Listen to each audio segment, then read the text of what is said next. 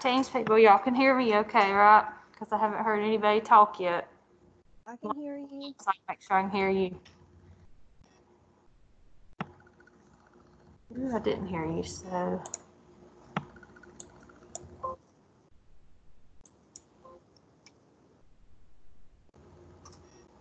One of y'all talk again for me.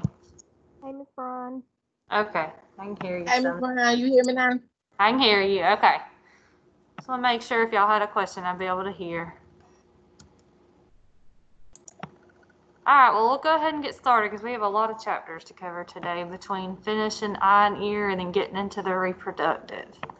And before I get started with these, I want to remind y'all that reproductive will be open book and open note, but you're still not going to have time to look up every single answer. You know, a lot of times I found, like when I used to teach American Heart courses, we would let them do open book, and they would honestly do worse when they try to look up every single thing instead of going with your gut on some questions. So you still want to review the material, but then, like I said before, kind of flag some of the important things and things that would be a lot harder maybe to memorize, like risk factors. You know, there's boxes of risk factors in the book that's like 20 things long. That would be a good thing to flag because it'd be harder to memorize that versus some of the other stuff. So I'm going to give y'all, as we go throughout, I'll give y'all a couple of page numbers that you might want to take a second look at or put a little sticky note on or something as when we get into those reproductive chapters.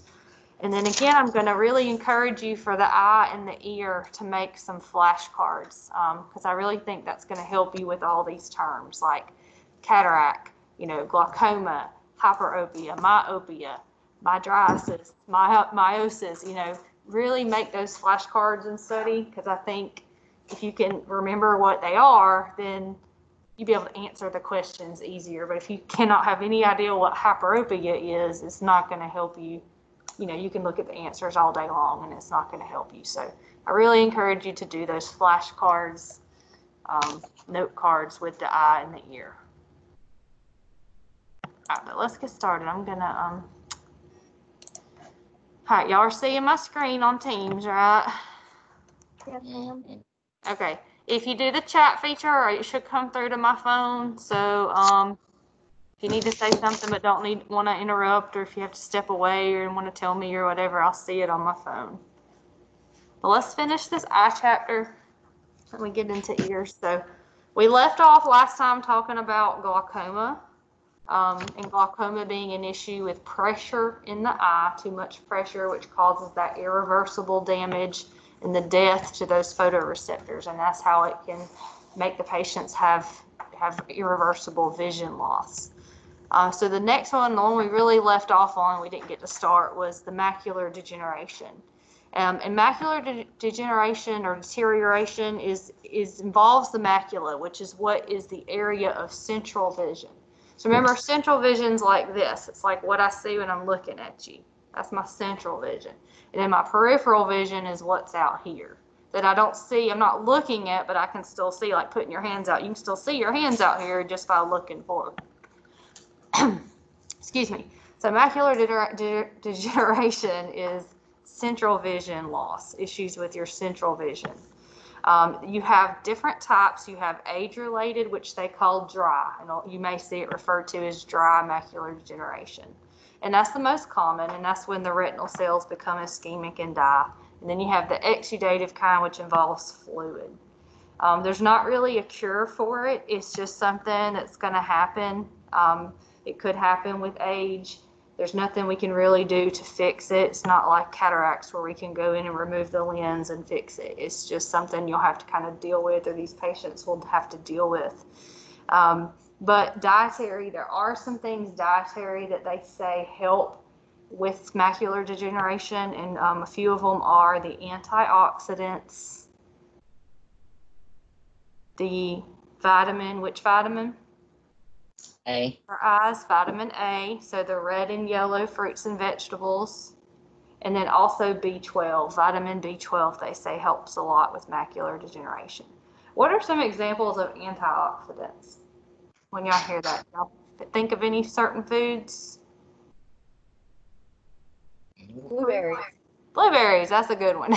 Always see blueberries on TV advertised as high in antioxidants. And grapes are pretty high. But a lot of the berries, blackberries, strawberries, most of your berries get advertised as having a lot of oxidant effects. Alternatives would be things like large print books.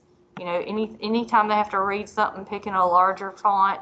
You know, computers and phones now, you can even change the settings so everything you see is in a bigger font. And they may even not be able to drive, so they may have to rely on someone else for driving or possibly public transportation, that type of thing. Retinal tears and retinal detachment. You can have a tear, which would just be, you know, a tear, like a jagged tear in the retina, or a detachment where it completely separates. And just to review back to our anatomy, our retina is what's in the back of the eye. It receives the light that gets reflected through the eye and the lens, and it's what converts that into neural signals that go to the brain to help us determine, you know, what it is that we're actually seeing. So the onset for these are usually very sudden, but they are painless. And what you'll hear people say is, all of a sudden I just started seeing like shooting stars or floaters or lightning streaks go across my eye. And that could indicate that the retina has detached. But the retina has a lot of blood vessels that go to it. So we want to make sure to get this fixed as soon as possible. So we want to educate people when we talk about eye health. You know, these would be one of those things you want to report to your physician right away and possibly get treated right away. But they do have to do surgery to fix it. So they'll go in and they'll reattach the retina to the back of the eye. And then post-op for a retinal tear, they'll have an eye patch or a shield, which we've seen that with almost every eye surgery, right? But also they want you to avoid anything that causes increased intraocular pressure and avoid close-up work. And close-up work, like reading something really close, sewing, anything, writing possibly, anything when you're doing really close-up work, because it makes your eyes have to work harder, and sometimes it makes you have a little bit of rapid eye movement when you're trying to focus that close-up. So they don't want you doing that because that could dislodge that retina. We don't want that to happen. But as far as reporting complications, what we want to know about is sudden pain. That would be bad. They shouldn't have any pain, or a sudden loss in visual acuity. So all of a sudden they can't see very well. Alrighty, and then a couple of other eye disorders. We have refractive errors. So we have myopia, hyperopia, presbyopia, and astigmatism. So with your myopia, hyperopia, and presbyopia, you can treat with different types of lenses, you know, depending on if you need, you know, glasses or contacts that make you see better far away or close up or both. So which ones of these would you need glasses to help you see better close up? Because you're having a hard time seeing things close up. Concave lens. Is it the myopia? It's the presbyopia. Yeah, okay. Myopia and concave lens. And which other one? Which other one would be having a hard time seeing close up? Well, isn't okay? Astigmatism could cause you to have that problem, right? Yeah, I know it's like different shape of the eyeball. Yeah, it could, and they do treat it with certain types of glasses and contacts. Because I have astigmatism, so I wear contacts for it. And isn't presbyopia? Is that's where the eye is like another shape as well? No, well, presbyopia, remember back, that's the one where we talked about the older you get, you have changes to your near point of vision. So like my dad having to hold his menu like way back here to be able to see, because he's having trouble with that closer up vision. So sometimes he needs his readers on to be able to see a little better. So remember, myopia is nearsightedness. Nearsightedness meaning you can see near but not far away. Hyperopia, farsightedness, you can see far away but not close up. And that presbyopia is where you start having those difficulties in seeing things close up. So you can do corrective lenses, glasses, contacts, and then you can also do surgical procedures like LASIK, with the laser surgery that might help as well. Now, trauma, there's different types of traumas that can occur to the eye. You can have a foreign body go into the eye. And if that happens, the general recommendation is just to irrigate it out. And then you can also have more complex and dangerous eye injuries like a laceration or a penetrating injury. So if you ever have any kind of laceration, you can do an ice pack on it, but we need to get that seen about right away. We need to refer them to some type of emergency ophthalmologist, some kind of referral, because if we don't treat it right away, it could result in a possible enucleation. What's that? What do y'all think enucleation is? Would it be like having to maybe remove the eye? Yep. That's your medical term for eye removal. So we don't want to have to lose the eye for injury that potentially could be fixed. And then a penetrating injury, oftentimes those do result in eye loss, like a permanent eye loss.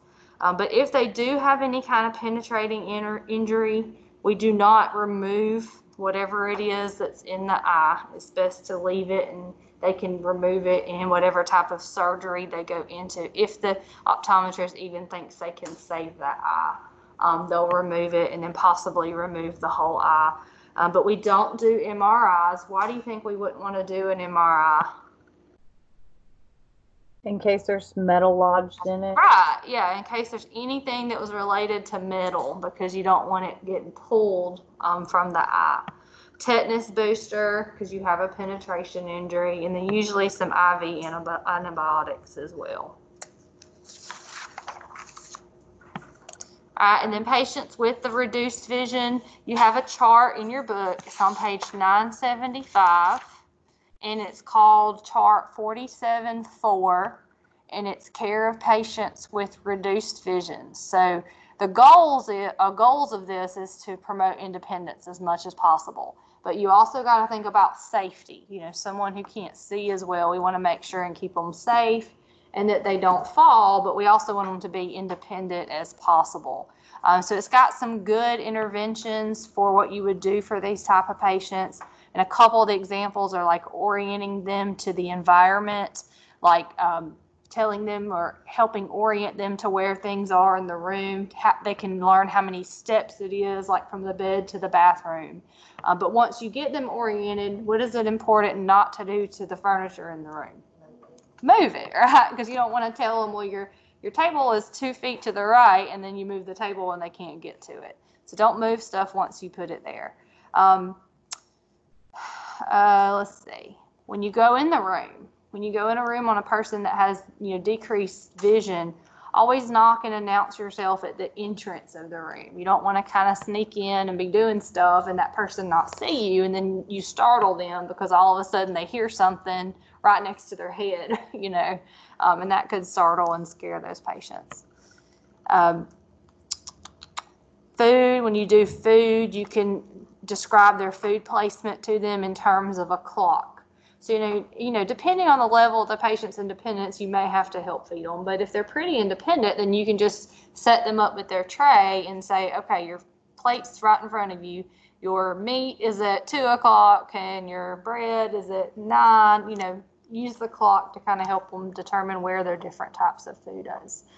Are these patients deaf? No. So do we need to yell at them? No, they can't see. It's not that they can't hear, okay? And then also, if you're walking with them, it's always better to walk a little ahead of them, like a step ahead, and lead them where they need to go versus trying to walk behind them and making them try to manage what direction it is they need to go in. Okay, but I got some twin aunts, and they're legally blind. It's like you put a straw up to their eyes, and that's what they can see. Mm-hmm. Now, they're very independent. They can cook and everything.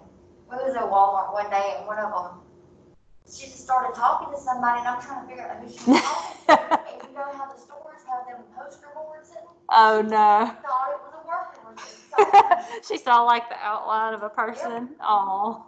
It was so funny, but they're pretty self-sufficient. Yeah, they can, you know, it just takes learning, training, and consistency. You have to keep everything consistent. They have to always know where they put things and where everything is. Yeah, they do a lot of things by feel too. Yep. They know what everything's supposed to feel like. Yep. They refuse to use a cane or anything like that.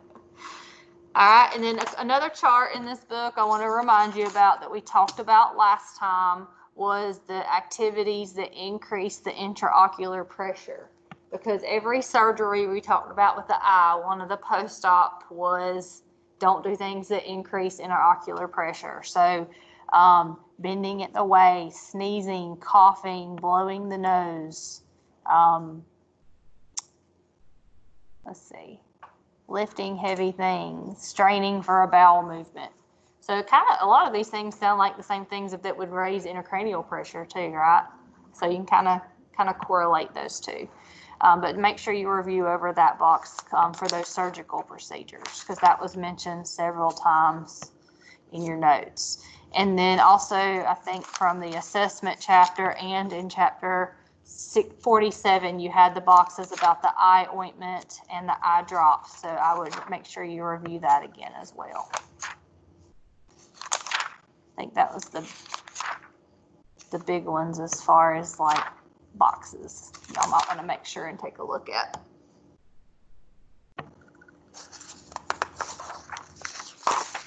Okay, so let's move on to our ear.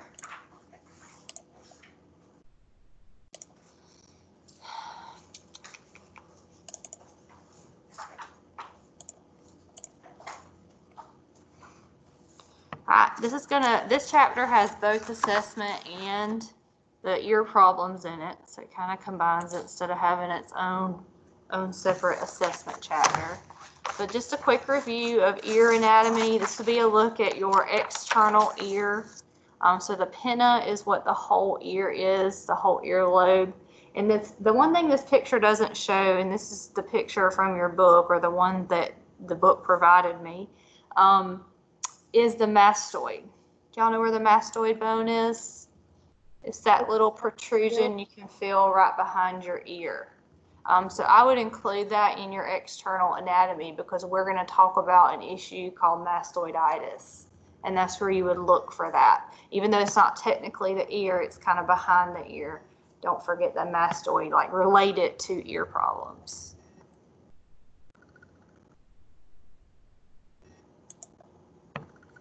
All right, and then this has kind of a linear picture of the anatomy of the ear. So here's our pinna, and then we have our ear canal. Which what kind of things should be in our ear canal? Earwax. Earwax, and what else might you see? Hairs, yeah. So it's normal. Of course, earwax is normal. We like to try to dig it and clean it out. But some earwax is good. It's protective, and the hair that you see in the ear. And then your external ear and your middle ear get separated by that tympanic membrane, which we call your eardrum. And then behind that eardrum starts the middle ear. And your middle ear includes these bones, and we call them ossicles. And you have the stapes, the incus, and the malleus. But those ossicles are what vibrate. So as sound hit this tympanic membrane, your eardrum, it makes these vibrations with this bone. And then it's the cochlea, which is part of the inner ear, that takes those vibrations and interpret them into some type of neural signal, nerve impulse that goes to the brain, so that our brain can then interpret those sounds. And then also in your middle ear is your eustachian tube, and that doesn't have it labeled on this picture. But you know your eustachian tube goes from the ear to the back of the throat, and it assists with drainage. And when we talk about kids having tubes, this is where they're trying to, put those tubes to help make sure that that drainage can leave the ear if you have too much of the drainage. And then the cranial nerve is the 8th cranial nerve that you use that helps with hearing. All right, as far as assessment techniques, some things that may indicate your patient's or a patient of yours, maybe you end up in peds, you know, and you're helping to identify a kid that's having hearing problems. But some things to look for: tilting their head, posture changes, like I have to do all the time, even though I don't know why, because I'm on the computer, but like leaning forward, like turning their head towards you so that their ear is more prominent to the sound. You know, constantly having to say, what, I couldn't hear you, repeat yourself. There's a term called hyperacusis, which is when people have intolerance of sound that doesn't bother anyone else. Like, let's say I scraped a chalkboard, but it wasn't too loud. You know, some people in here, it might not bother, but sometimes when people have hearing difficulties, it startles them so much and they are so intolerant that you'll see them kind of cringe, and they just can't tolerate those types of sounds. Now, some other signs and symptoms that patients may complain of to you would be like tinnitus. And what is tinnitus? Ringing of the ears, okay? And then some risk factors for hearing problems would be past or frequent ear infections, constant air travel, work exposure. You know, what kind of work environment are they in? Are they around like really loud machinery all day? Are they wearing their earplugs? Are they wearing ear protection like they're supposed to? Swimming habits, smoking. And then you also have ototoxic medications. So ototoxic medications are meds that can be damaging to the ear. And the most common ones are some of the antibiotics, NSAIDs, some of the chemotherapy drugs, and then loop diuretics like Lasix can cause ototoxicity. And then y'all have a handout on Blackboard under that med packet area. Well, the med packet, I think, has a column for ototoxic drugs. So I would review that and make sure you know which ones would be ototoxic. Okay, and then when we look in the ear, we can, of course, see the external ear by inspection. So we're looking to make sure there's no redness or inflammation in the external ear on that mastoid process. But then we can also use an otoscope to examine the ear. And when you're using your otoscope, what you want to see, of course, is a little bit of earwax. You may see some hairs. And then you want to look for what's called the cone of light. And I'm going to show you that in just a second. And then the eardrum. And you should see the eardrum. It should be intact, and it should have a nice opaque kind of pearly gray color. You don't want to see like redness or inflammation or any tears in that eardrum. That could indicate some issues. And what about a patient fighting you? Do we want to risk injuring them by looking? No. So just be careful, like especially if you work with kids. You got to, you know, you don't want to tear their eardrum with the otoscope because you're having to fight them. So just be careful if you ever do participate with an otoscope examination. But here's a picture for normal. This will be what normal looks like. So you see how it's kind of an opaque looking pearly gray. It's really a good description. This is the cone of light right here. So the light that comes off the otoscope, you should see it. And this is a right ear because the cone of light would be at about 5 o'clock. And when you look in the left ear, it shows up at about 7 o'clock. So that's about where you want it for each ear. Right ear is 5 o'clock, left ear is 7 o'clock. And if that cone of light's absent or somewhere else, that could indicate maybe some fluid changes. Or if you have like a perforation, sometimes you won't see that cone of light. So here's a perforated eardrum. You can see the tear. And here is what otitis media might look like, which is an ear infection, a middle ear infection. And you can see how it's red and real red. I call it angry looking red and swollen. And you can even see, here's a good one, you can see that fluid pushing against that eardrum. And then eventually, if we don't treat it, there's the potential for that fluid to perforate that eardrum. And then you may see that drainage coming out the canal when you do that exam. Have any of y'all ever had a perforated eardrum? I don't think I have.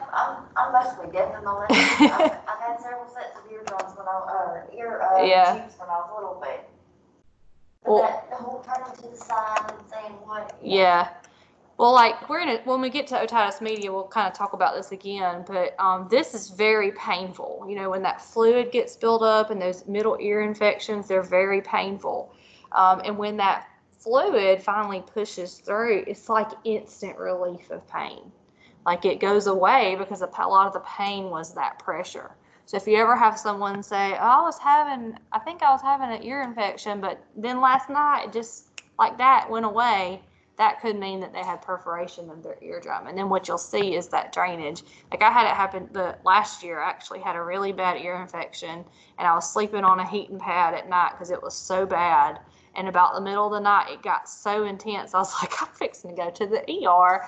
And then it was like, I was like, oh, it's better. And then it was just like, just draining down my face. And then I couldn't hear for like 3 weeks. Like everything was like a buzzing sound. But if you ever hear instant relief like that, instant loss of pain, it's probably from perforation. Okay, hearing loss. There's different types of hearing loss. You have conductive and sensorineural. The conductive is an issue with the middle ear or possibly the external ear. There's some kind of obstruction of sound wave, and that could be from foreign bodies, eardrum issues like ear infections, fused ossicles, and then frequent ear infections is a common cause. And then the sensorineural kind is a deficit in the inner ear. So it's like the cochlea could have some issues, and you're not getting the signals to the brain to interpret the sound. And one of the most common causes of that is like loud music or loud noises. Working around machinery can cause a type of hearing loss. And it also can be congenital. So they may have been born with some issues with their cochlea. And then you could have a mixed version, which would just be a combination of both. Hearing assessments. There's different types of hearing assessments that you may see done. You can use your voice to test, like whispering, to see if the patients can hear you. They do something called audiometry, where they have these tones and they can play tones and do it on each ear and see how your hearing is. And then they can even determine like how many decibels the patient can hear it, and that can help determine if they're having any hearing loss. And then another test we can do that as nurses we can do is using the tuning forks, and that's the Weber and the Rhine test. Y'all remember this from 103? Y'all ever pull out the tuning forks in 103? Okay. So what you do with Weber or Rhine is you have, I meant to grab one actually, but you have a tuning fork and you like can hit it against your hand or the table. And when you hit one of those tuning forks, it makes like a sound, but it's not like crazy loud. I kind of relate it to like a dog whistle type sound, but it vibrates that tuning fork.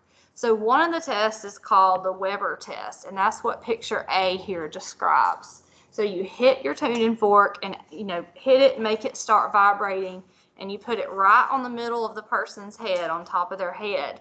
And what they should be able to tell you is they hear the same on both sides. Like they don't hear one side more than the other. So you're looking for equal hearing on both sides. And then the Rhine test is what B and C represent. So with the Rhine test, what you do is you hit the tuning fork again, and you start by putting it on the mastoid. So you find that mastoid bone, and you put the tuning fork against the mastoid like you actually touch the patient's head. And they should be able to hear that tuning fork. And what you do, though, is you tell them, all right, let me know when you can't hear it anymore. And when they can't hear it, you move it to the side of their head, which is what C shows. But you got to time each one. Like you have to time how long they can hear it here and then how long they hear it here.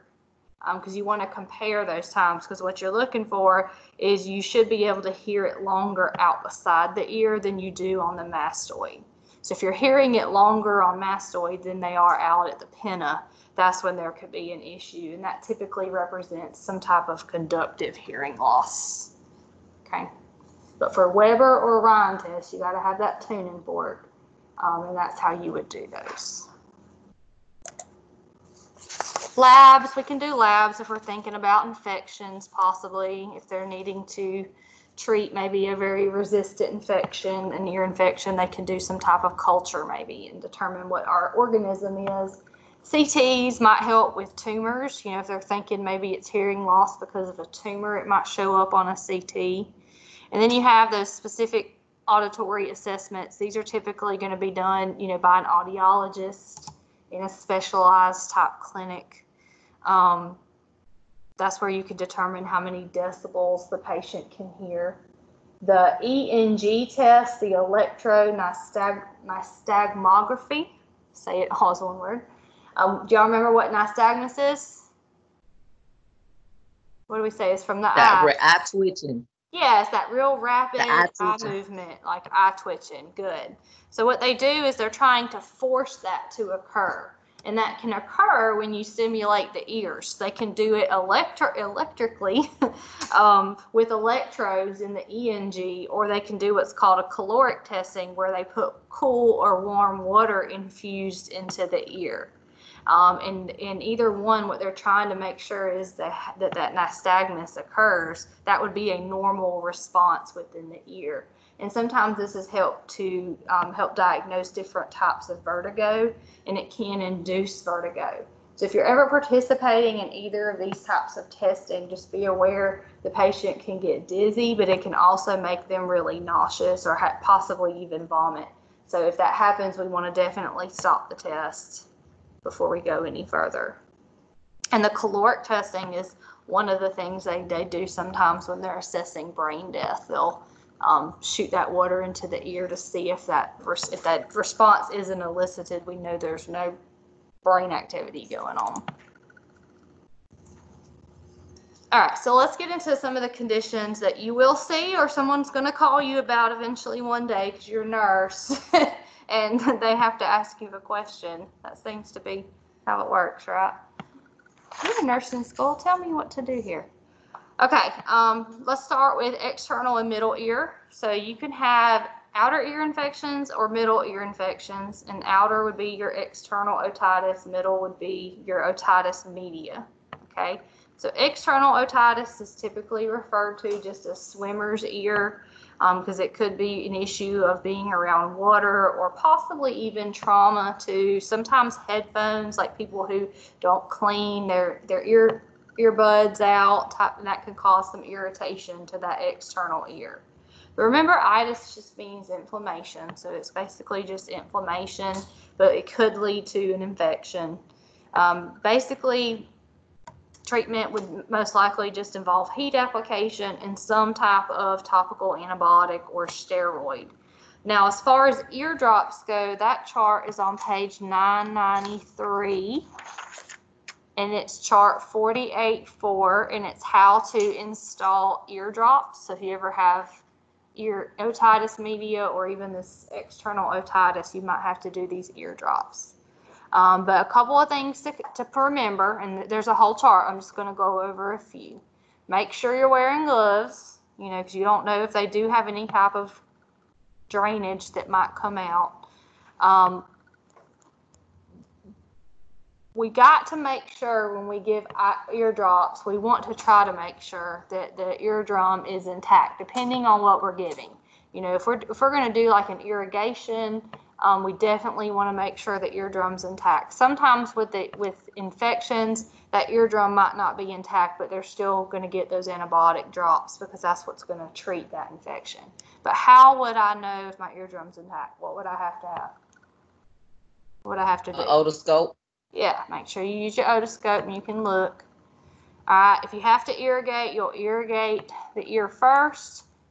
Make sure that eardrops are put into a warm bowl of water or at least room temperature when you're giving these, because if they're too cold, like they may have to be stored in the fridge depending on the manufacturer. But what can happen if we put cold things in the ear? What I just talked about with those tests. Dizziness, nausea, vomiting. Okay, so make sure they're at least a little warm to room temperature. And then typically, you know, you're going to have the patient's head either turned or laid on the side, you know, that you need to get the drops in. So if this is my affected ear, obviously I want to lay, you know, with that ear up so you can put those eardrops in.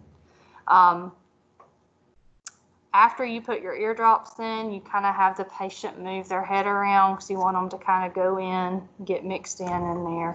And then typically you'll put some kind of cotton ball or packing in the ear to keep it in. And that may change. You know, your doctor may tell you you don't have to, but that's the general rule with those eardrops. Okay, so don't go pull out packing without gloves on either, because you don't know what could be on that pack and it could have some drainage. All right, cerumen and foreign bodies, otitis media, mastoiditis. I got a slide for each of those. So before we move on, I want to talk about trauma.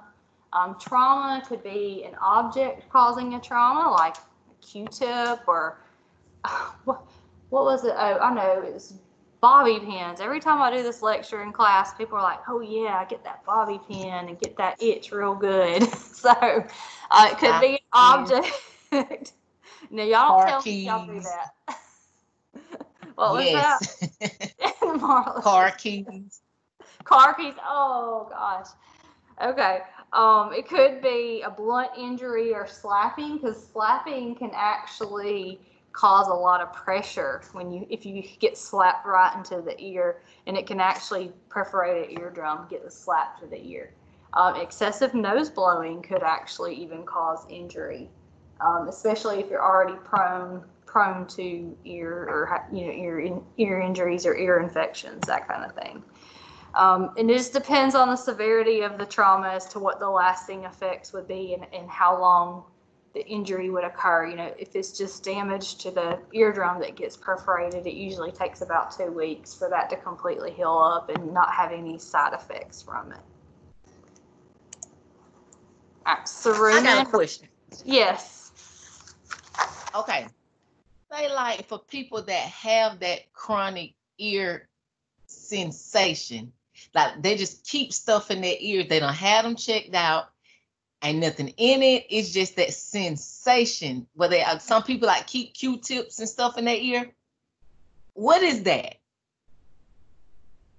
I honestly don't know, Marla.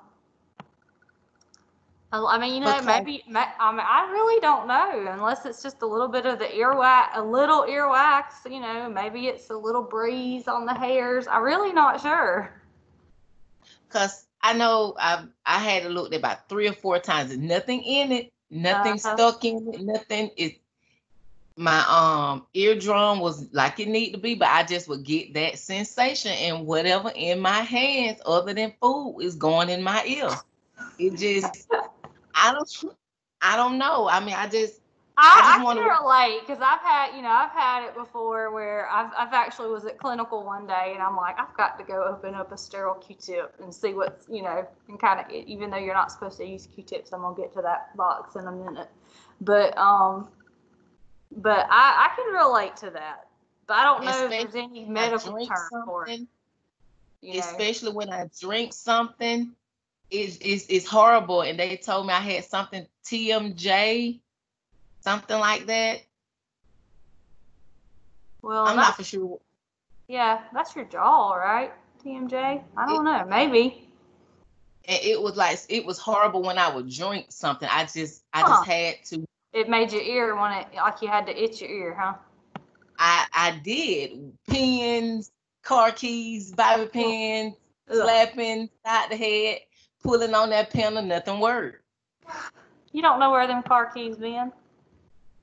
Yes, I do know where my keys been. All right. Well, here is what it would look like if you have too much earwax in your ear. So when we talk about foreign bodies or impaction, you can have a cerumen impaction. So although earwax is good, too much would be bad, especially you can see this a lot on patients that do have chronic use of Q-tips, because a Q-tip sometimes will just shove it and pack it down in there. And then foreign bodies. I mean, adults and kids can have foreign bodies in their ear. Kids are more likely like purposeful, like shoving something up in there, a bead or something. But I've had plenty of adults in the ER come in with living things in their ear. Yeah.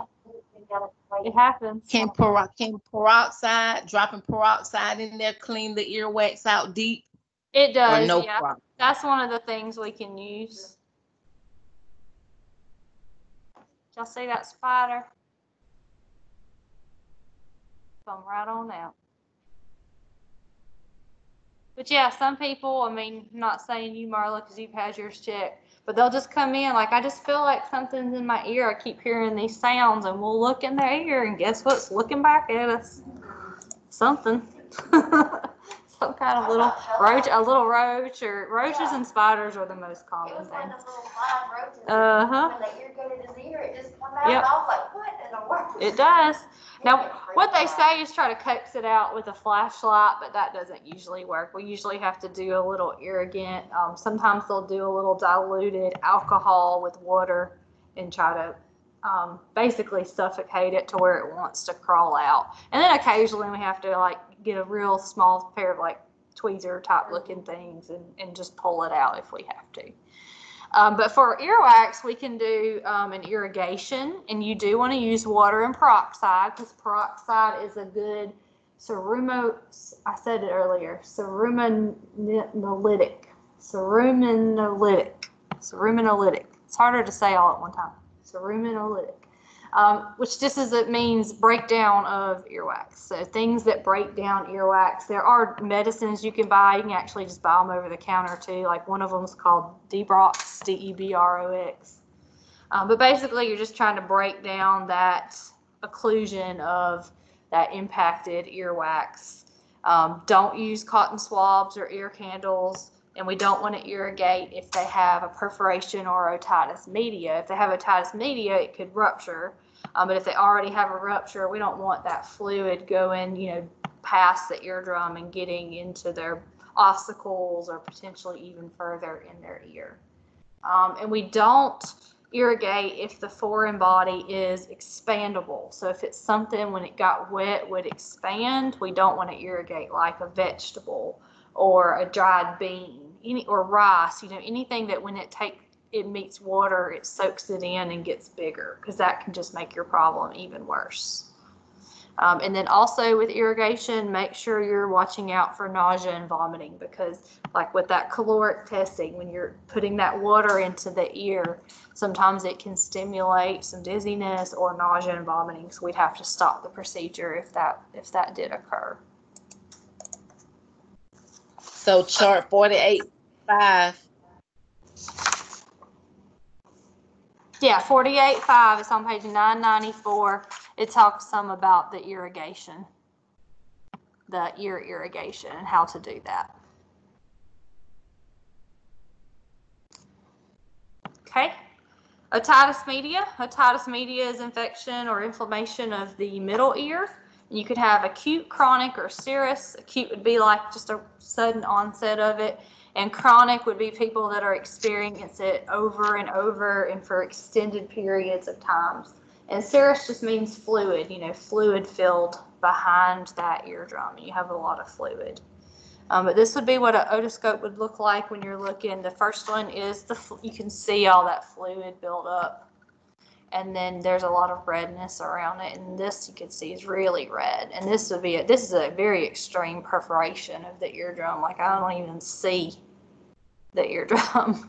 It should be covering this. So very severe. But they're obviously going to complain of pain. So ear pain, headaches. Sometimes, depending on if they have fluid or even if they already may have a perforation, it may sound like a humming sound that they're constantly hearing. They can have dizziness, and if it gets severe enough, they could even have systemic, like fever, chills, that type of thing. And it's important that we recognize these and treat them, because too many or frequent ear infections can lead to that conductive hearing loss. And what I tell y'all, pain, if the pain just all of a sudden goes away, what can that indicate? Perforation. Yeah.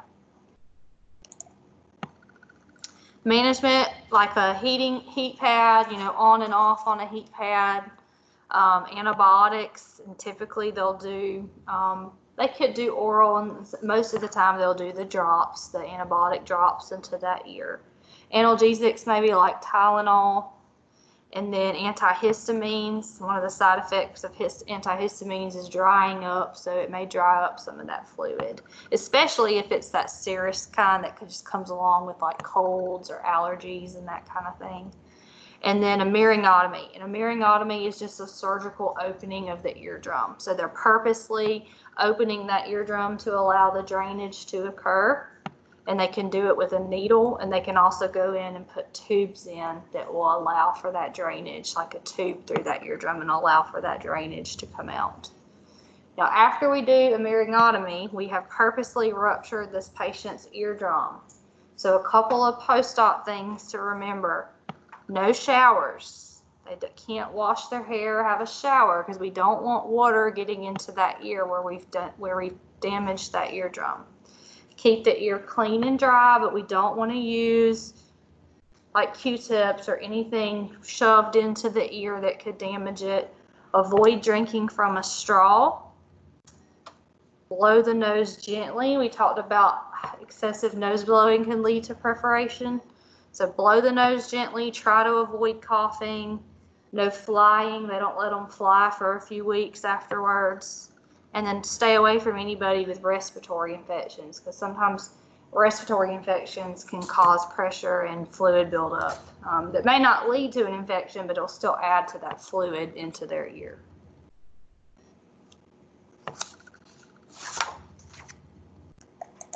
Okay, and then mastoiditis. So this would be from an untreated otitis media. So very severe middle ear infection can lead to mastoiditis.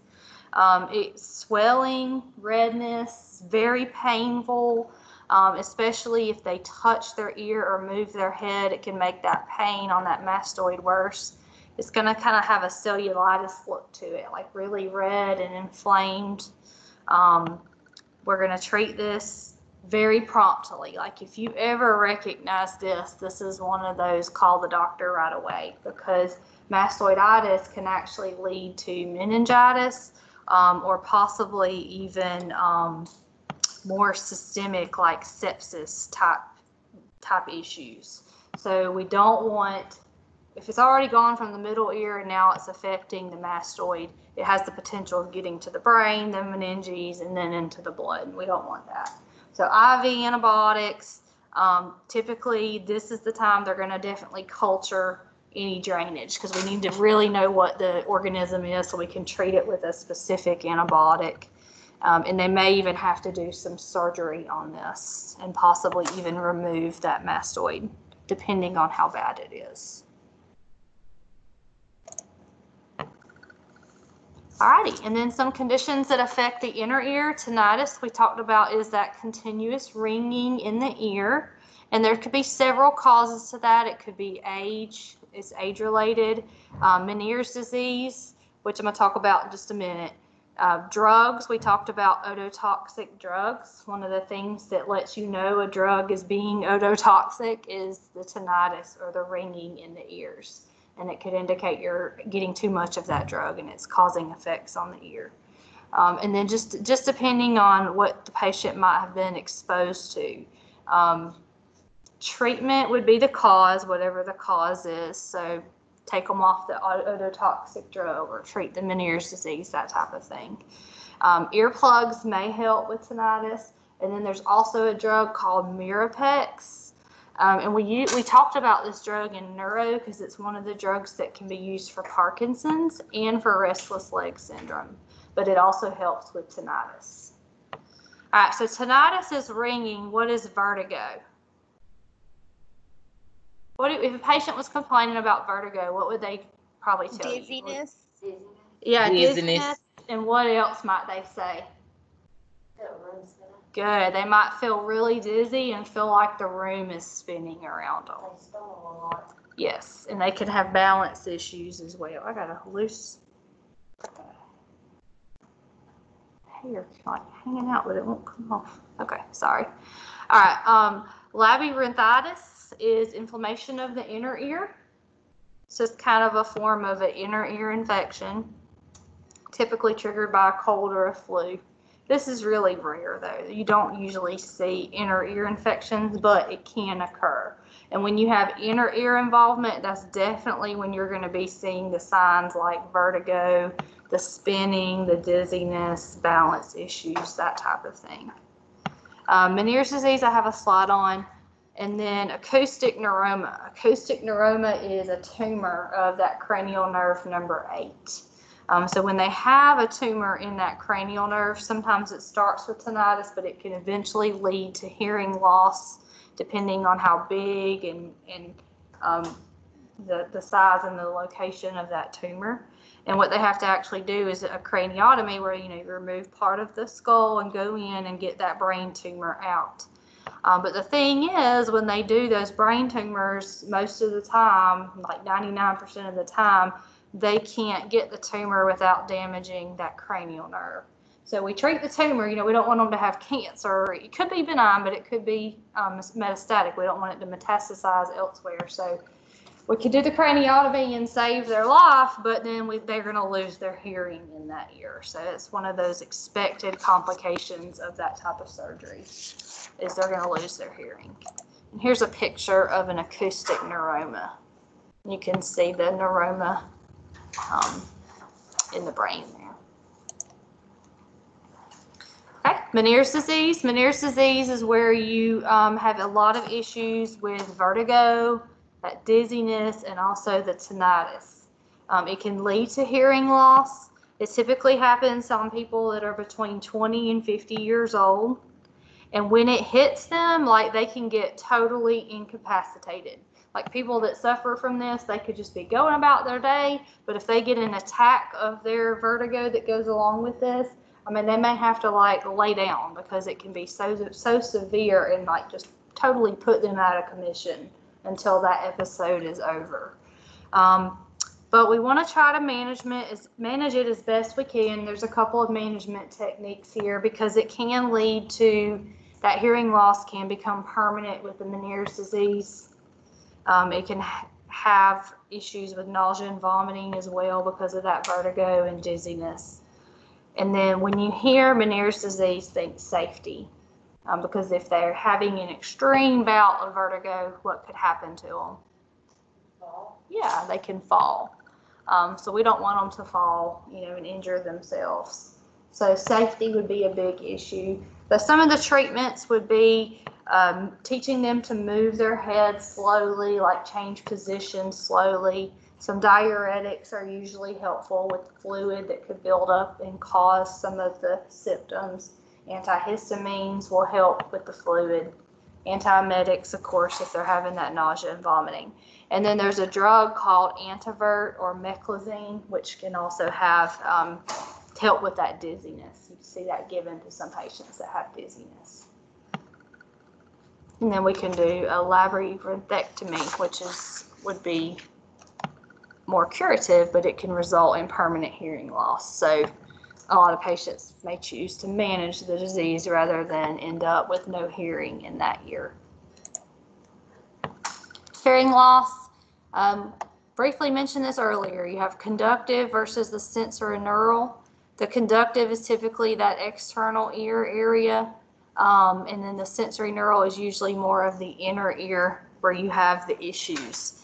And with conductive hearing loss, it's usually some type of obstruction. So sound waves get blocked from entering the inner ear.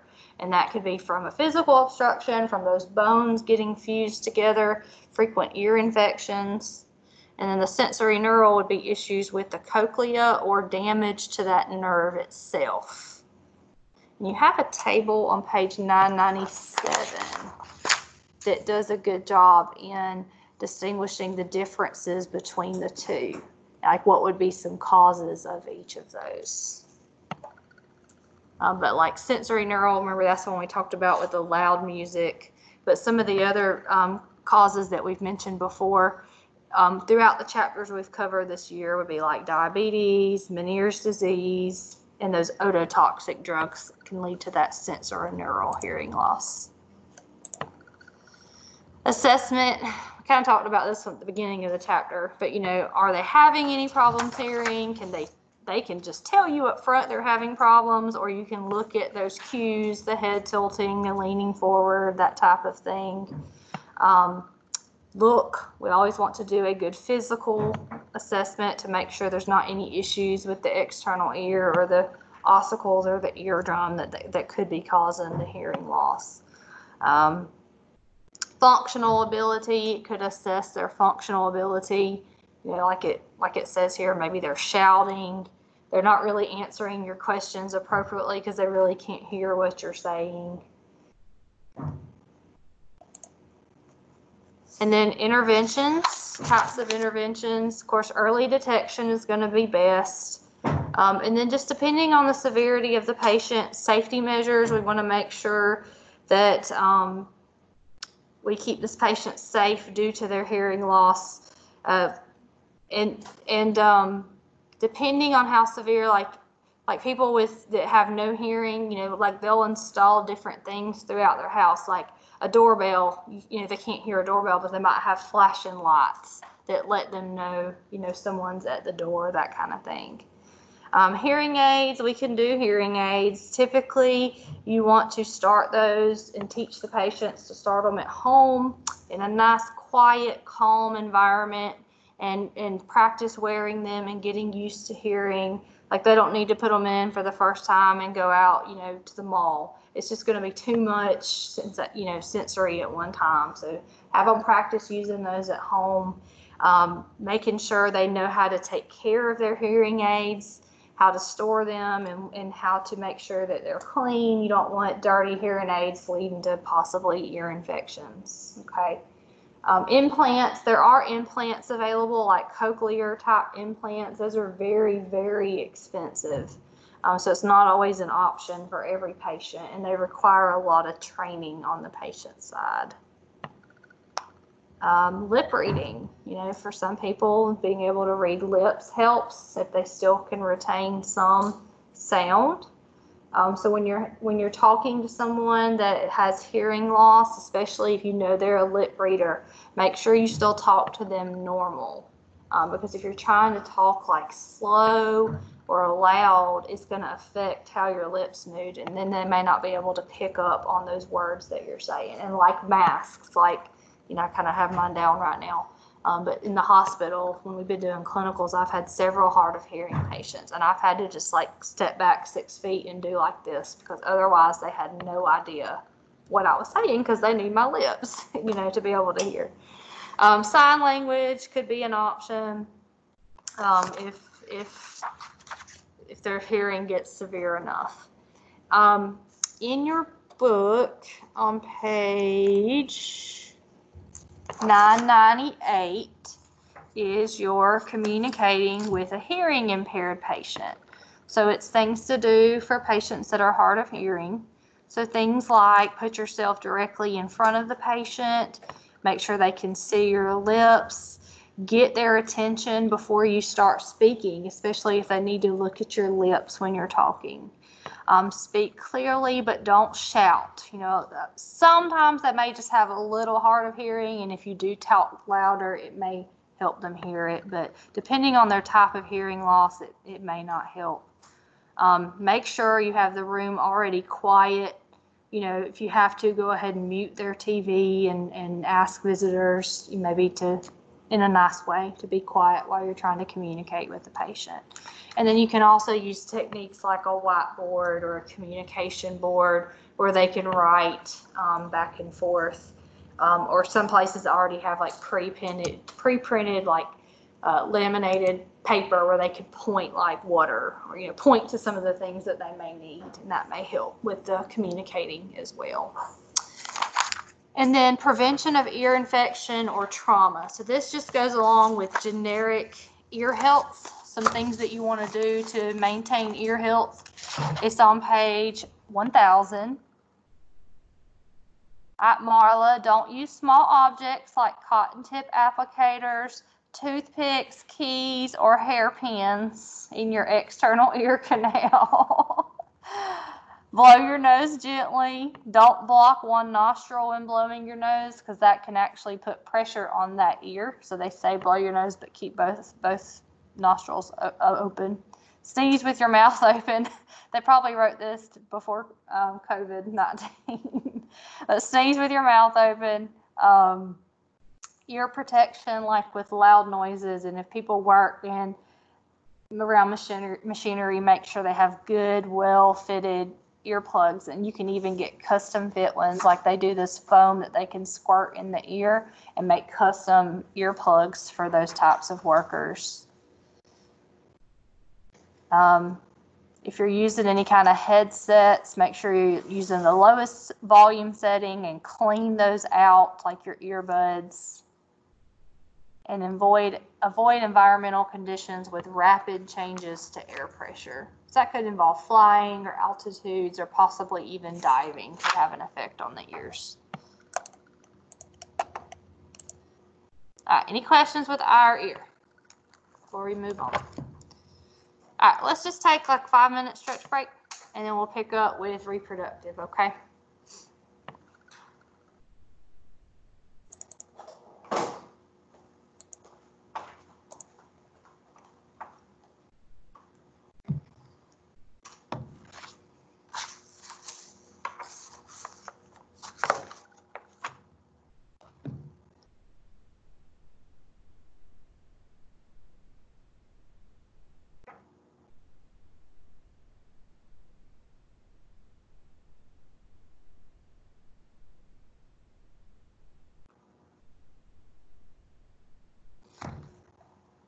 All right.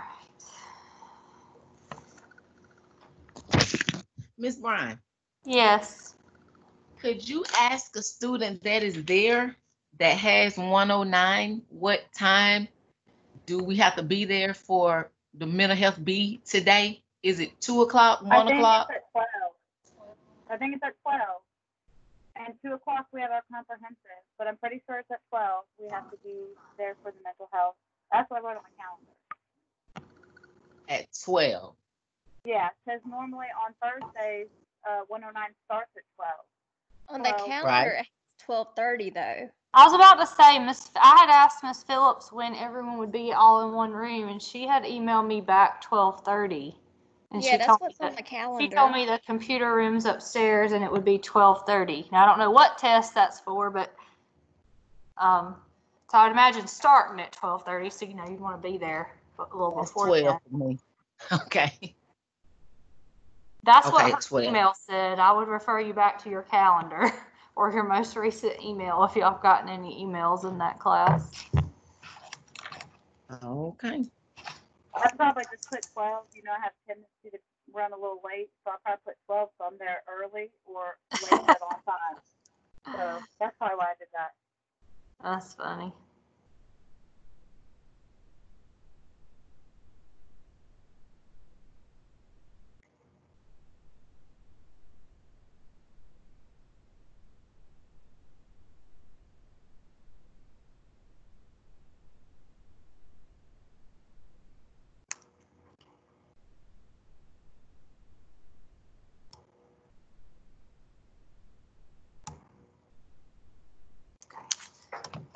Make it note here.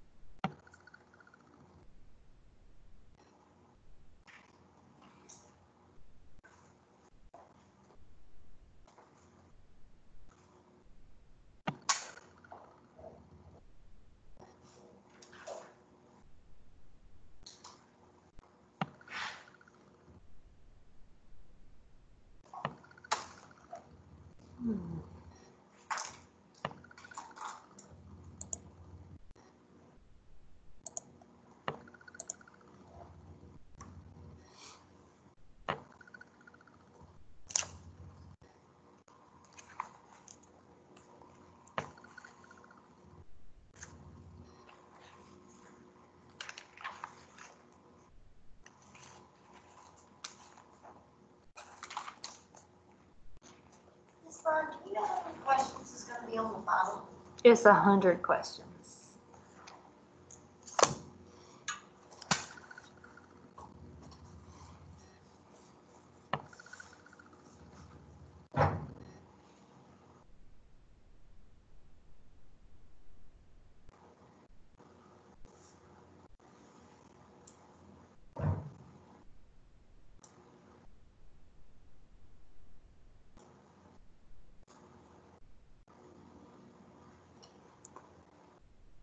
Y'all know it's our last, day. It's our last day, besides our test on Monday, but it's just 2 tests, so it's our last lecture day. Did you say What that time we're going final? to use the team's meeting What was that, for Chanel? the final? The Say team's it. meeting for the final, that's Friday, right? Yeah, it's Friday. I put it on the calendar, the team's calendar, the 31st from 9 to 11. Okay. I just want to make sure I don't want to miss that. And the final's at 8 on the, 3rd? Yeah, At 8 a.m. at the house, right? Yep. As far as I know, that's what, I haven't been told any different, so it'll So be we'll know. remotely proctored. We'll know that on the 3rd will be like pass or fail. Say it again? We'll know on the 3rd whether we pass or fail. Yeah, the 3rd. I was trying to pull up my calendar, so I gotta look at it. Yes, the 3rd, because it's on Monday. Because I know that like pinning is supposed to be the 5th, so there's not like a lot of time between there whether we make it or don't. So, but I'm hoping for make it, but there's still some I worry hope in so my heart. too. Yeah, but pinning will be on the 5th, so. The 5th or the 4th? The 5th. When did they change it? I think that was some of the questions a few weeks ago, because some people were saying on a calendar somewhere it had said the 4th. But my understanding is it's the 5th. Dr. Bryant said I don't know. I thought the RNs was the 5th. that's what I was going by. No, they're both going to be the same day, but probably different times. We're still finalizing because we're having to consider RNs, y'all, graduation. Graduation at the college is the 6th for like the spring term that we normally do back in May. That graduation is the 6th. They're actually separating it into 4 different ceremonies because of spacing, making sure everybody stays spaced out. Because I thought Dr. Do Bryant we said know? that it was still going to be on the 4th, but it was also with last semester's PN at the Civic Center. It is, but it's the 5th. It'll be anyone who wants to participate from summer or spring, but it is the 5th, is my understanding. So, question. Is there going to be a limit on the amount of people we can have? Not that I have a lot of people, but I mean, my family size is 4. Minimum. Yeah, I haven't heard anything official, but if I were y'all, I would probably plan on that, because that's how most of the ceremonies are having to be handled, because so many participants. There's only the Civic Center tells us like how many we can have to maintain social distancing. So yeah. I would imagine that will probably be in place. Now I don't know what the number would be, but my guess would be there's probably going to be a limit. Okay. I just know everything else has been done at the Civic Center. That's what they've done. They've had to limit it. Well, I figured they would. I just didn't know if you guys knew a number yet, so I would know, because I would hate that if my kids couldn't come, then my fiance couldn't be there because he'd have to stay home with the kids. You know what I mean? Yeah. I'm not entirely sure. I got a pianist lined up for y'all. I still got to tell them what time. And I know I'll be lighting your candles. I don't know too many more details yet. Usually Miss Kelly will help. Miss Kelly and Miss Phillips will help kind of organize and give that plan to y'all. Usually they're good about making you a last week calendar. Like, this is each of your finals. This would be, which I'm sure a lot of it's probably teams, but usually you do an NCLEX registration day and then pinning and all of that. So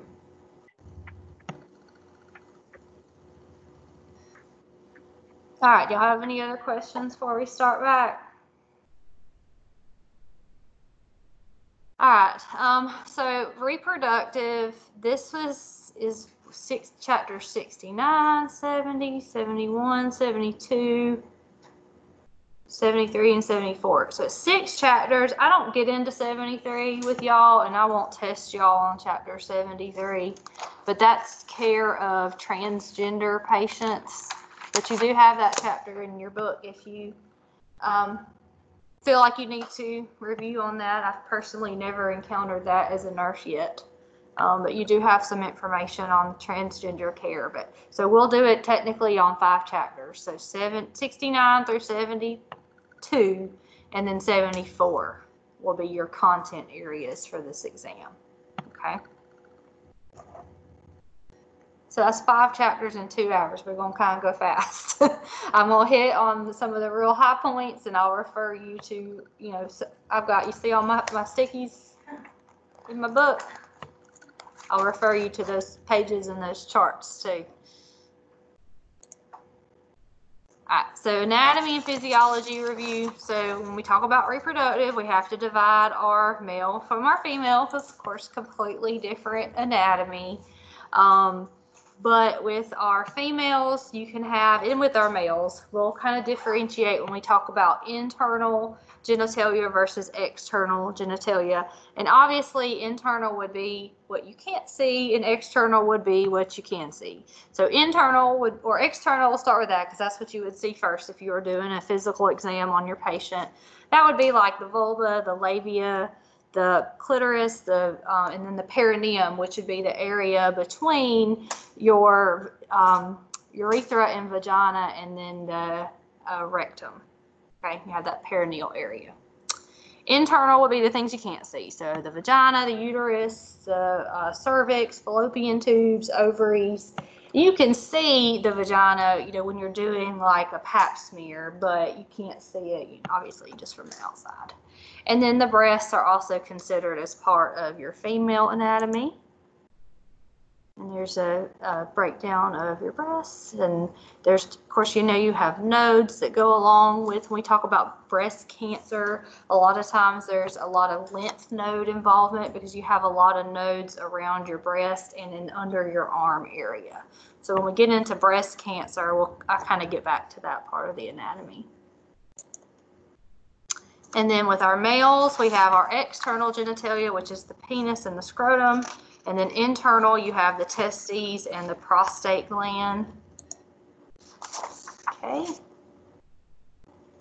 Now, age-related changes. This has pretty much been in box in every chapter we've went over. So some changes that are associated with women and men would be graying and thinning of pubic hair. For women, you may see decreased size of the labia, some dryness issues in the vagina, atrophy of the endometrium, loss of tone and elasticity in the pelvic ligaments, and that could also lead to some urinary issues when we talked about the urinary system, like with some incontinence issues. Men, increased drooping of the scrotum, and then prostate enlargement can also occur. So if I were y'all, I would flag this slide and flag page 1433 because you have the same thing there, and it's chart 69-1, and it reviews your age-related changes to the reproductive system. So remember, age-related is expected, things we would expect to occur. All right, when we talk about assessment of anything related to the reproductive system, we want to ask about history because our reproductive system can affect so many things in our body. Have they had any issues with weight gain or weight loss? We want to know about their last pap smear. When was it? What were the results from it? Their breast exam. Hopefully they're doing self-breast exams. Have they had any issues with discharge? And for females, when was their last menstrual period, especially when they're of childbearing age? For men, prostate exams, they should be starting to get those when they turn 50. So following up on the results, and hopefully they have had prostate exams.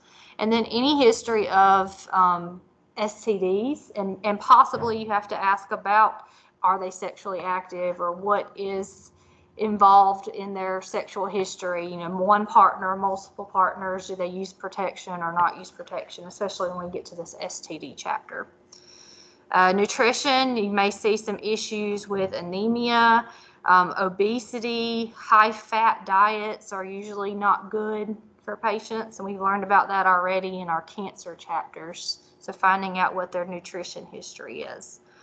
Family history. We talked about this in oncology too, but you remember when we talked about BRCA1 and BRCA2? Those are genes that can be traced back to ovarian cancer and breast cancer. The DES is an issue that can indicate that someone may have bleeding with their pregnancy, bleeding issues in pregnancy.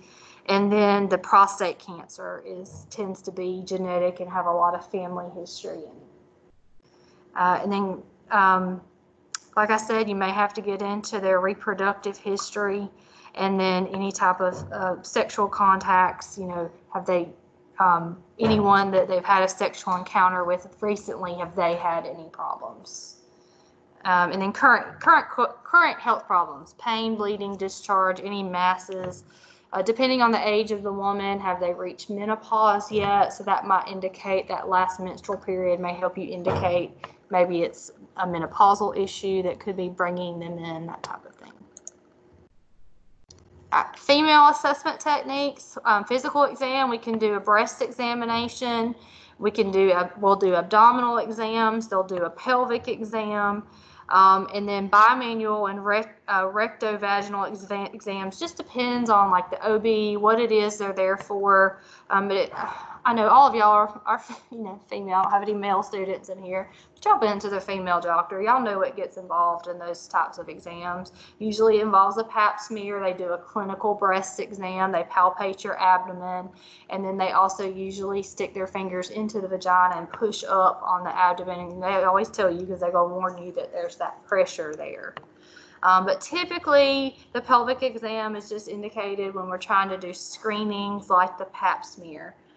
They'll do them when patients are there for pregnancy or infertility type issues, or if there's any kind of irregularity. So if they're coming in complaining of discharge or sores or pain, anything like that, they may indicate that they need to do that pelvic exam.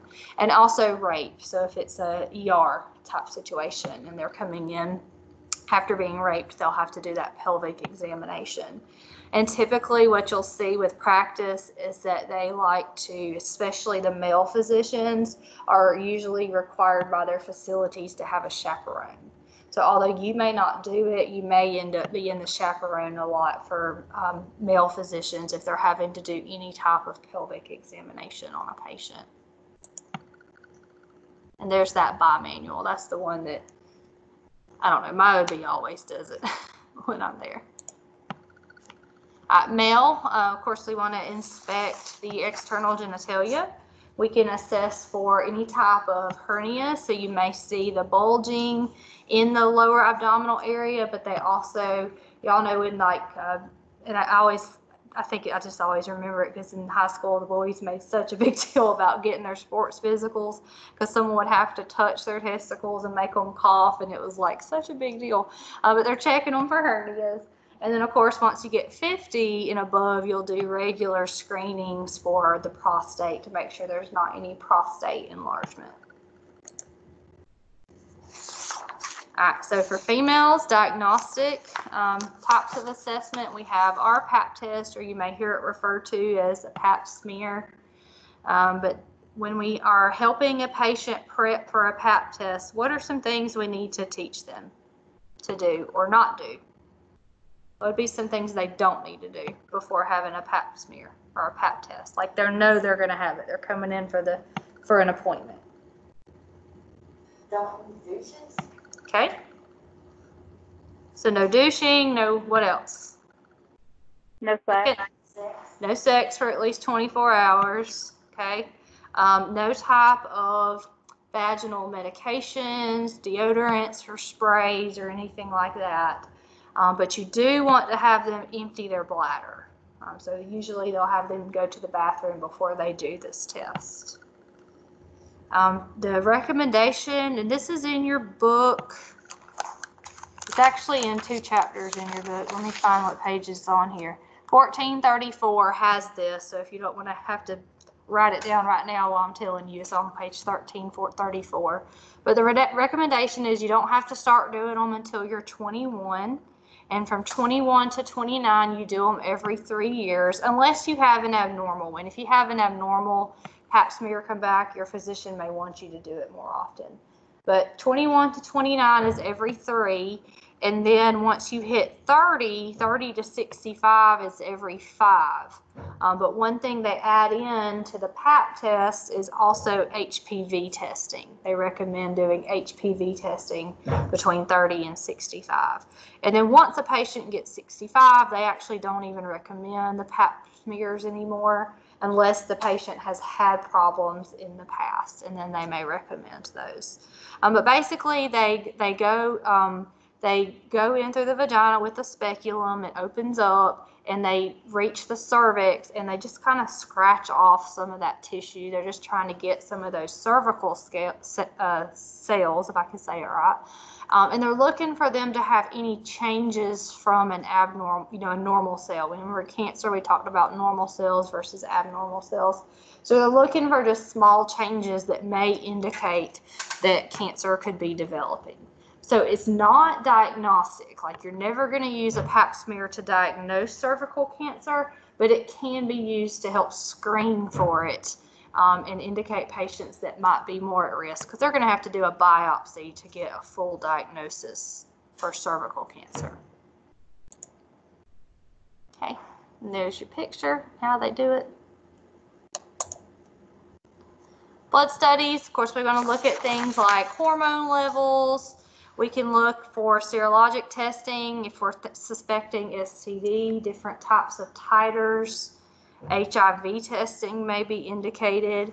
And then for males, we have that PSA for BPH. If we're suspecting BPH or versus cancer, they may do that prostate-specific antigen that may indicate some, potentially could indicate prostate cancer. And do y'all remember from our post-conference that we did about BPH? If they're going in, the male patient's going into the doctor and he has to get the digital rectal exam and the PSA, which one do you have to do first? Do you remember? PSA. Say it again. Yes, the PSA. So if you have a male patient coming in and they're going to have their prostate checked out for that visit, you always draw the PSA before you do the digital rectal exam, because the digital rectal exam could create false positives or false elevations in that PSA level. And so can ejaculation. So if that occurs 24 hours prior to the test, it could falsely raise it. All right, and then other types of studies, we can do HPV testing. What type of cancer would we be suspecting, or would we relate to HPV testing? Cervical cancer. Cervical cancer, good. We may need to do urinalysis. We may need to do cultures. That could be urine cultures. That could be vaginal cultures, wherever there is an issue or a complaint from that patient. CT scans may be used, and then we can do exams that can look at the uterus itself, and then mammography. So mammographies you're probably pretty familiar with. Once a patient reaches 40 years old, that's when they typically recommend those annual mammos, where they go in and they squeeze the breast tissue, and they're looking for any type of abnormality in that breast tissue.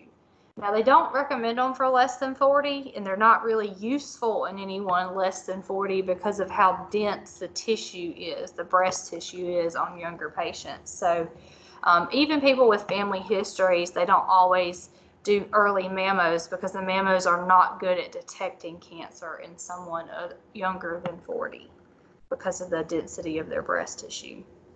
But when you have a patient coming for a mammo, make sure you teach them not to do any kind of creams, lotions, or powders. And sometimes they'll even say don't wear deodorant to that exam.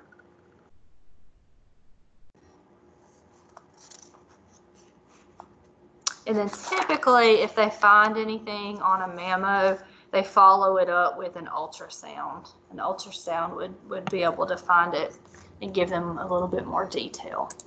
Plus, they may use the ultrasound to biopsy whatever it is they find on the mammo.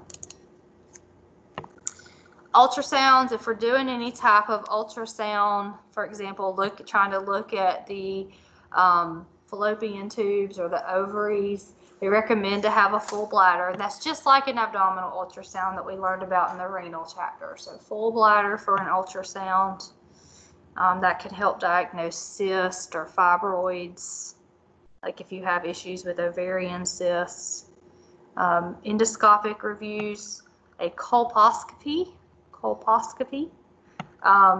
That's going to look at the cervical area, the cervix, and the vagina. So that would be your diagnostic for cervical cancer. The pap smear is your screening tool. The colposcopy is your diagnostic procedure, because they'll view it with a scope and also use that to collect a biopsy to send off to see if it really is cancer. Hysteroscopy would be... The colposcopy is the diagnostic, and what else now? It's more used for the diagnostic for cervical cancer, because that's how they can obtain their biopsy. Hysteroscopy would be looking at the uterus. So going in through the vaginal canal and through the cervix and looking at the uterus. And it's, it's like a camera. Anytime you see scope, it's a camera that you're using. And that could help visualize maybe fibroids or masses that might be in the uterus. And they typically like to do those if there's going to be any issues, or if the patient's having bleeding issues, they want to go in and look. Now, anytime you think they have one of these types of procedures, and even including a pap smear, what is some of the post-op teaching we might need to warn those patients about? Like, what might they experience after having one of these procedures, or a pap smear, or any of these types of procedures? Bleeding. Yeah. Hematuria. Yeah, and they could have a little spotting, so you may have to teach them that you may have some light bleeding or spotting. They may have to wear a pad for a few days, but that would be expected unless they have, really massive bleeding, like they soak through a pad in less than an hour. That would be, a bad, indication there could be some kind of complication. And then even still, especially these endoscopic studies, they recommend you don't have, same as like a pre-op for pap smear, like no tampon use, or they generally try to avoid sex for about 1 week afterwards, because we don't want any additional trauma to that area. And biopsies, we can do the cervical biopsies, that we can do endometrial biopsies, breast biopsies, and then prostate biopsies. So just depending on what it is, they use different scopes, go to different areas. The breast is usually done with an ultrasound from the outside. They'll ultrasound the breast and find the mass or lump, and they take a little needle and inject it into the mass and then pull out some of the cells to send off.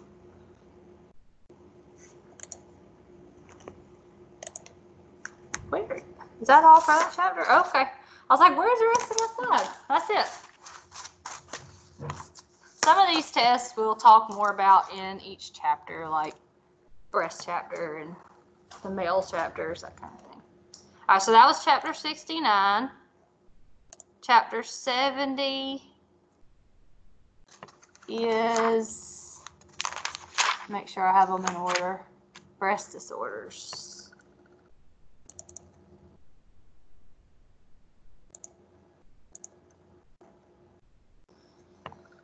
Okay, so we're going to get into all these different breast disorders. There's non-cancerous and then cancerous. So you can call them benign versus, like breast cancer, metastatic breast cancer. So the first few we're going to talk about are all the different types of benign breast disorders, and then we're going to get into breast cancer itself. It's kind of opposite of your book, because your book starts with breast cancer. So if you're following along, it'll be a little different order than the book. All right, some of these breast disorders that are benign, this means they're non-cancerous. So the most common is a fibroadenoma, which is just a fibrous type of tumor that can occur in the breast. It is most commonly developed during the reproductive years, so teens to like 30s, possibly into the 40s. It's solid, it's round, firm, and easily movable and non-tender.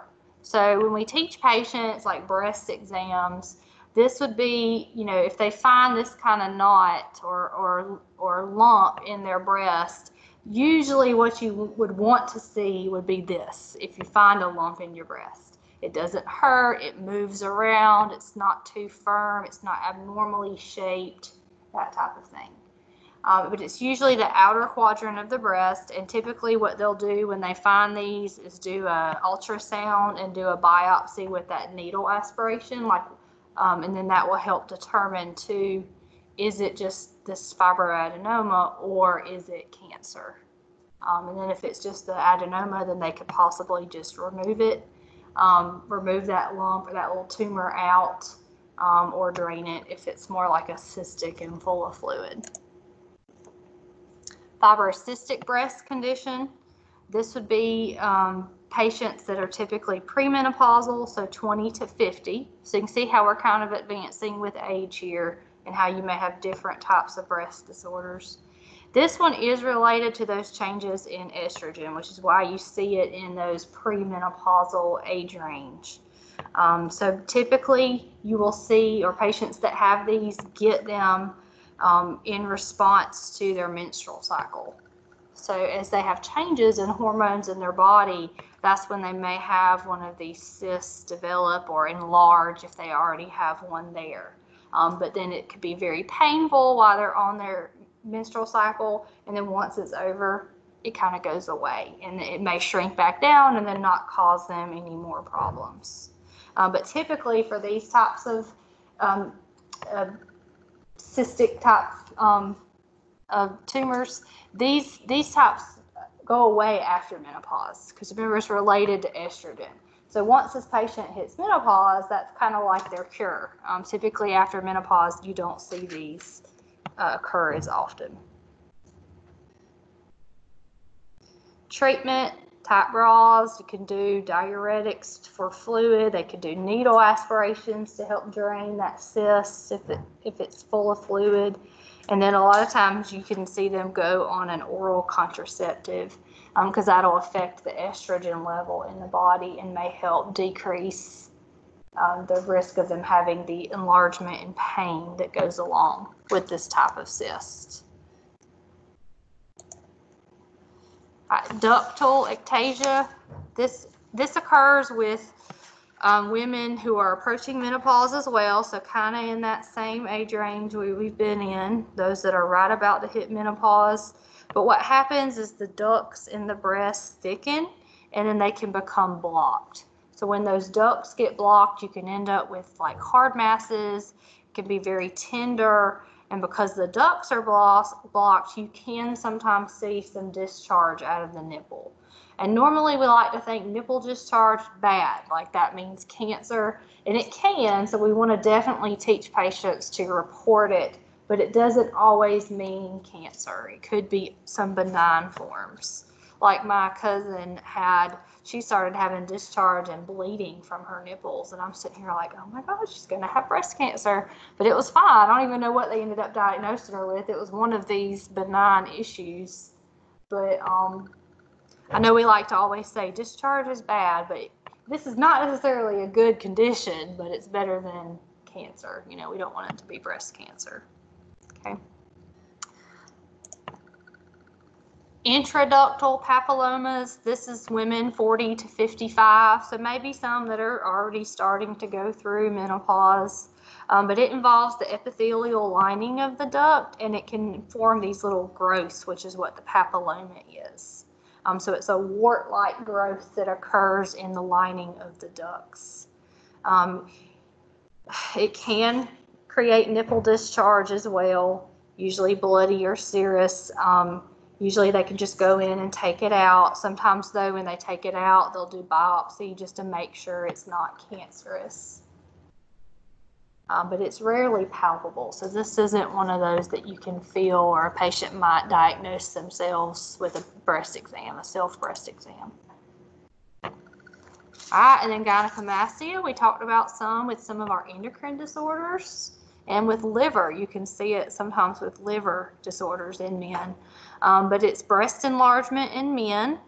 It can be the result of cancer. And then we talked about some things throughout the book that are other causes, certain drugs, especially anything that's labeled as like an anti-androgen, which would like stop testosterone but allow for more estrogen and more of those female type hormones that can cause the growth in breast tissue.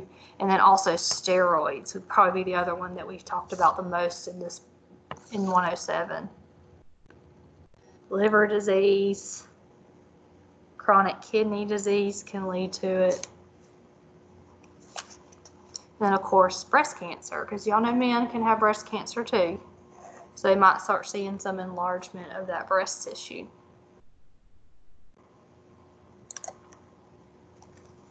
All right, and then we'll get into breast cancer. So screening and detecting breast cancer, what we want to do, of course, is recommend those mammographies starting at 40 and every year after. We want to encourage them to do breast self-examinations. And when we teach them about breast self-exams, we need to teach them how to do it and when to do it.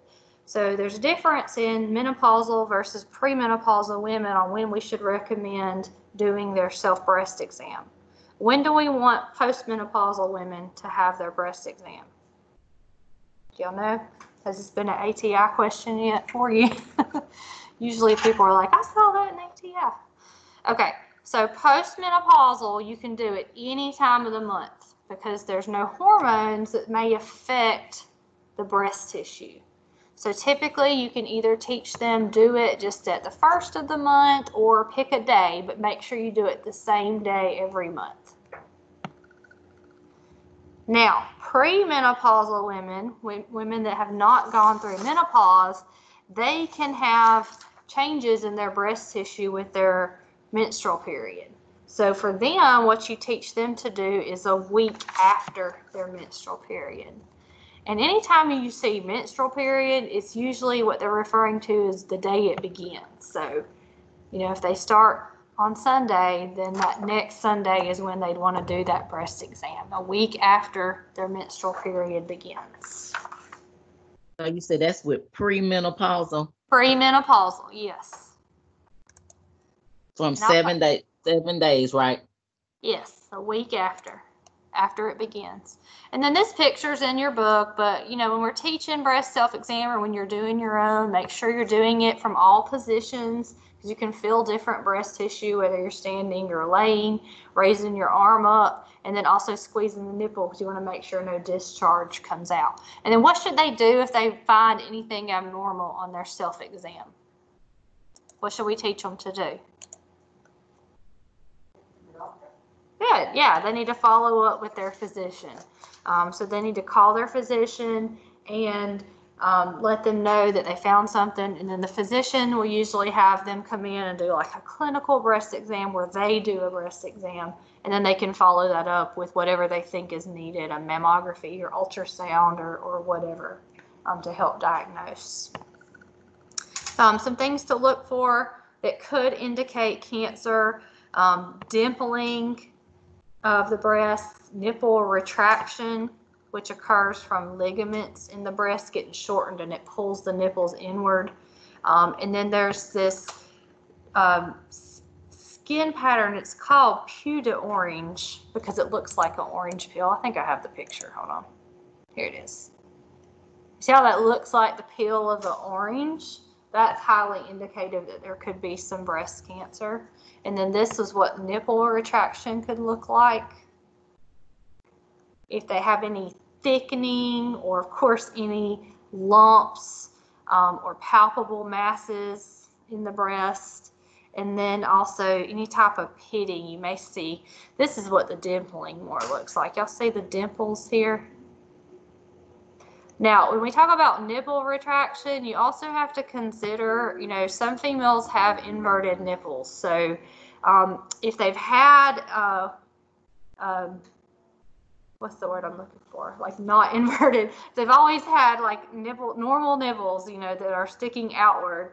And now all of a sudden they have an inverted nipple. That's bad, you know, because something's occurring in the breast. But some women are born with inverted nipples. So that wouldn't be, you know, a concern for them. So just make sure you're making them understand that, especially when you're teaching someone who may have never done this before. You don't want to give them a handout and then they take it home and see like, oh gosh, inverted nipples, I have cancer, when that's what they've always had. So it's not really indicative of cancer for them. Complications that go along with breast cancer, it can involve those lymph nodes. And when it gets to the lymph nodes, it's a lot more likely to then spread to other areas of the body. So it can include the bone, lungs, brain, and liver. That's the most common sites. So it may start in the breast, but then metastasize outwards. And then it depending on how severe it is, you don't usually see this unless it's a really late undetected cancer. But you can actually have ulcerations in the breast, like wounds and sores from that cancer. But you don't see it as much anymore either because there's so much education now around breast health and breast exams and that kind of thing. And then risk factors. Risk factors for breast cancer is on page 1442, and it's table 70-1. And some of the big ones that you'll see is older age. We already learned in the cancer chapter, age is one of the biggest risk factors for cancer. But genetics, that BRCA1 and that BRCA2 gene, any family history, especially a first-degree relative. Reproductive history, like null parity, what's that? How many kids would they've had? None. So having no children or having your first child after you're 30 actually puts you at a risk for breast cancer. Early menstruation or late menopause, so someone who starts their period really young in life or then goes through menopause later than normal. And then people who use contraceptives and hormone replacement therapy could be at a little higher risk. Alcohol consumption, I think that's on every list we talked about this semester as being a risk factor. All right, so self-breast exam. Talked about that. Breast cancer in men is only about 1% of breast cancers, and for them, the average onset is 68. And typically it presents as a hard, painless mass. Unfortunately, though, for men that have breast cancer, you can see here it's usually detected later because they're not getting mammographies and they're not thinking I should do breast, self-exam every month. So it might just be some mishap that they find this mass and then find out they have breast cancer. All right, surgical management, you can do like lumpectomies where you just take out the tumor or the lump that's involved. You can do partial mastectomies that just take away part of the breast, and then you can do the mastectomy, which would take away the breast tissue, and then possibly even lymph nodes that may have some involvement as well.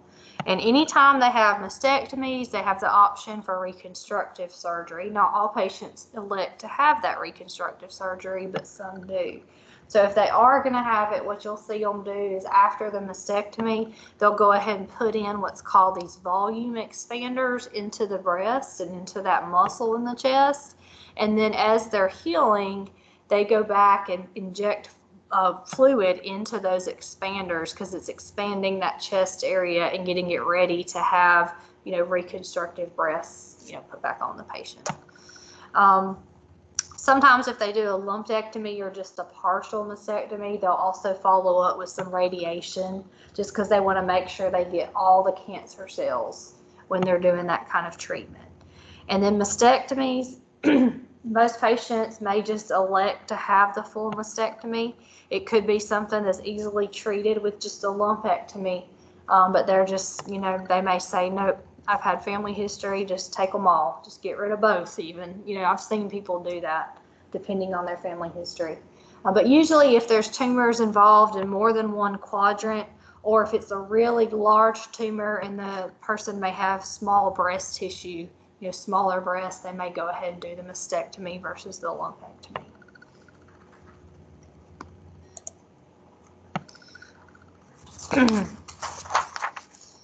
What page is the lumpectomy on? Okay, I see it. 1448, I see it. Yeah, I have 1447 and 48 flagged for the mastectomy. Just in general, just some reading about the mastectomy. Post-op care after a mastectomy, some of this stuff you already know. What can we not do on the side that they've had a mastectomy? Yeah. So even, someone who's had a healed mastectomy, like you're not doing their mastectomy right now, I know we try to avoid those arms for blood pressure sticks and IVs. But immediately post-op, we want to do frequent dressing changes, vital signs, of course, pain control. This can be very painful for these patients, and it is very painful. Keep their head of bed up. Keep their affected arm elevated, especially if they take out the lymph nodes, because they can get a lot of swelling in that arm, and we want the fluid to try to drain back and drain back towards their body. So elevate that arm. JP drains, most often they're going to have JP drains, so making sure that those, like a Foley, they're not kinked or clamped in any way. You want to make sure they always have a charge to them, and empty them frequently, and make sure you're keeping up with the amount. If they have like a large increase or decrease all of a sudden, that could indicate that there's an issue. Ambulation, almost immediately after the surgery, they recommend ambulation at least by the day after. So getting them up early and walking them. They're typically going to have some lifting restrictions, and they have to kind of work their way up to lifting things because they've just operated and affected their chest muscles. You use those, you don't realize how much you use. My friend's mom had to get it, and I had to get a double mastectomy, and I helped take care of her after. She's like, you just don't even realize how much you use chest muscles throughout the day. Make sure you teach them to maintain good posture. Like slumping over, if you're constantly slumping and that tissue heals, it's going to be harder for you to sit up straight because it'll stretch and pull that tissue. The arm that they have the procedure on, try to teach them to try to do it all the way down by their side. Like at first they may want to support it because it may be sore, but if they're constantly doing this, as they heal, they're going to find they may not get full range of motion back in that elbow. So make sure they're straightening that arm. And then work on some exercises. So in the bed, before they start into the more extensive exercises, just things like elbow flexions, and you can give them like a rolled up washcloth or something, and they can practice squeezing in their hand. That would be like the first steps of exercises, and then it would go up from there based on their physician's recommendations. But definitely they're going to need someone to help take care of them afterwards, and it's a slow process, and it can be very painful. So make sure they're learning to keep their pain under control, and don't let it get too out of control. Y'all know if pain gets too bad, it's harder to treat. So make sure we're keeping their pain under control.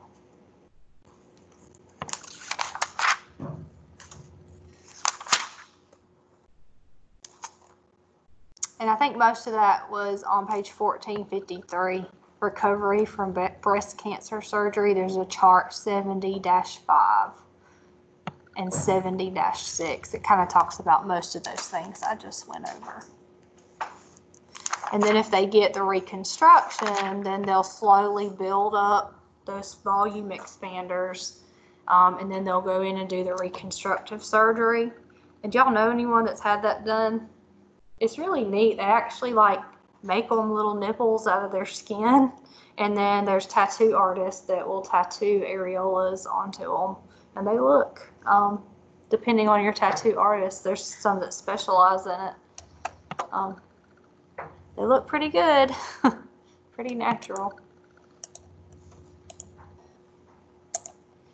And I only say that because my friend's mom, she's like, look, she would love to show them off. Like, look, I got my first tattoo. I'm like, okay. Guess I'm a nurse. Don't be shy. She thought it was so cool she was going to get a tattoo. Okay, moving on. Chapter 71 would be care of patients with gynecologic problems. This is going to focus on female reproductive issues, and then we have a whole chapter on males. So first off, let's just briefly talk about our menstrual cycle. So remember, our menstrual cycle is controlled by hormones, and it's mainly LH and FSH, which kind of start it, and then estrogen and progesterone are all involved. But the end result, or I guess the goal of our body, would be that we get fertilized. The eggs that are released during this get fertilized, and then we end up with, pregnancy. And then what happens when that doesn't occur is that the endometrial lining gets shed out of the uterus, and that's why we have our bleeding. So if you never got the talk from your mom, that's the very, very brief version of what happens. Now, for some patients, it's not an easy go with their menstrual cycles. So you can have different issues with the menstrual cycles. For example, the primary dysmenorrhea. So menorrhea, if you ever see that, it's going to be related to the menstrual cycle. But dys typically means painful or difficulty, like think dyspnea. So a lot of pain, cramps. It can usually last a couple of days. Premenstrual syndrome, or we like to refer to it as PMS, can occur 1 to 2 weeks before the menstruation begins, and that could involve bloating and mood swings. And then menopause is what occurs later in life. It's defined by having 12 months with no menstruation, no period for 12 months, and that's when we can officially say somebody is in menopause. But it's basically just the cessation of ovarian function. So the ovaries quit functioning, and your ovaries are partly responsible for estrogen and progesterone, so you don't have those hormones in the body as much. Sometimes people need hormone replacements. But for most people, it's between 42 and 56 years old. And then they may have hot flashes, they may have issues with vaginal dryness, sleep disturbances. Like I said, there's some natural options, and then there's hormone replacement therapy that some patients may require. But what do we not have to worry about after menopause? What do we not have to worry about when we're doing a reproductive history assessment? Yeah. So if they've had menopause, we shouldn't be suspecting pregnancy as one of the causes of their issues, right? Would that work the same with someone who has had a hysterectomy? Yeah. Mm-hmm. Yeah, the question was like someone who had a hysterectomy, especially if they take out the ovaries too, it would be like someone who's gone through menopause. So like when you hear any type of disease that says postmenopausal is a risk factor or something, that also would include, someone 20 who's had total hysterectomy and had their ovaries, because it's the same end effect. There's no ovarian function left in the body. Endometriosis. This is when you can have that endometrial. Oh, no, I don't think there is any charts for those, for anything we just talked about there. There's going to be some about the hysterectomy, but I'll get to it in a minute, okay? Endometriosis is when you have the endometrial tissue that's anywhere outside of the uterine cavity, and that could be anywhere around the abdominal area. But what happens is when the body starts responding to hormones in the menstrual cycle, even though this tissue is not in the abdomen or in the uterus, it still responds to those hormones. So then it does the same thing that the lining and the uterus will do, because it's responding to the LH and the FSH hormones. But usually it's characterized by a lot of pain. That's the most common issue. Like, these people aren't just like, oh, I have a little cramp with my period. It's like debilitating pain, like can't go to school, can't go to work, very painful, nausea, vomiting, diarrhea, infertility. A lot of times their menstrual cycles or menstruation is very heavy, like very heavy. They may constantly complain of abdominal fullness. And then also they tend to have irregular menstrual cycles, so they can't expect it every month. They could have skipped months, or maybe, I know people that have had it that only get like one period a year, and that's all they have because of their endometriosis. And so it's very difficult sometimes for these patients to get pregnant if they're trying to have children. But long term, it leads to these adhesions, and that's where the infertility comes in. Is the adhesions prevent where the embryo and the egg can stick to the uterus. It can prevent that, and then they're not able to get pregnant. And they really don't know what causes it. Management, which you'll see, these patients will go on oral contraceptives just because it helps regulate their menstrual cycles. So it helps regulate them and have a consistent menstrual cycle. Heat packs, calcium and mag can help with muscle cramping.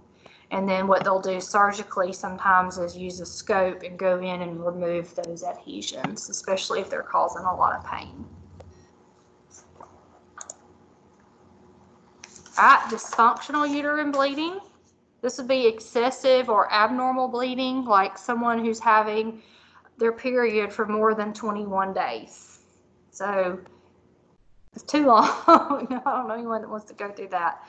But it's usually, again, related to a hormone imbalance. And most all of these are going to have some kind of hormone issue going on. So when we're doing an assessment, we want to ask about, how long, when did their period start? Are they still on it?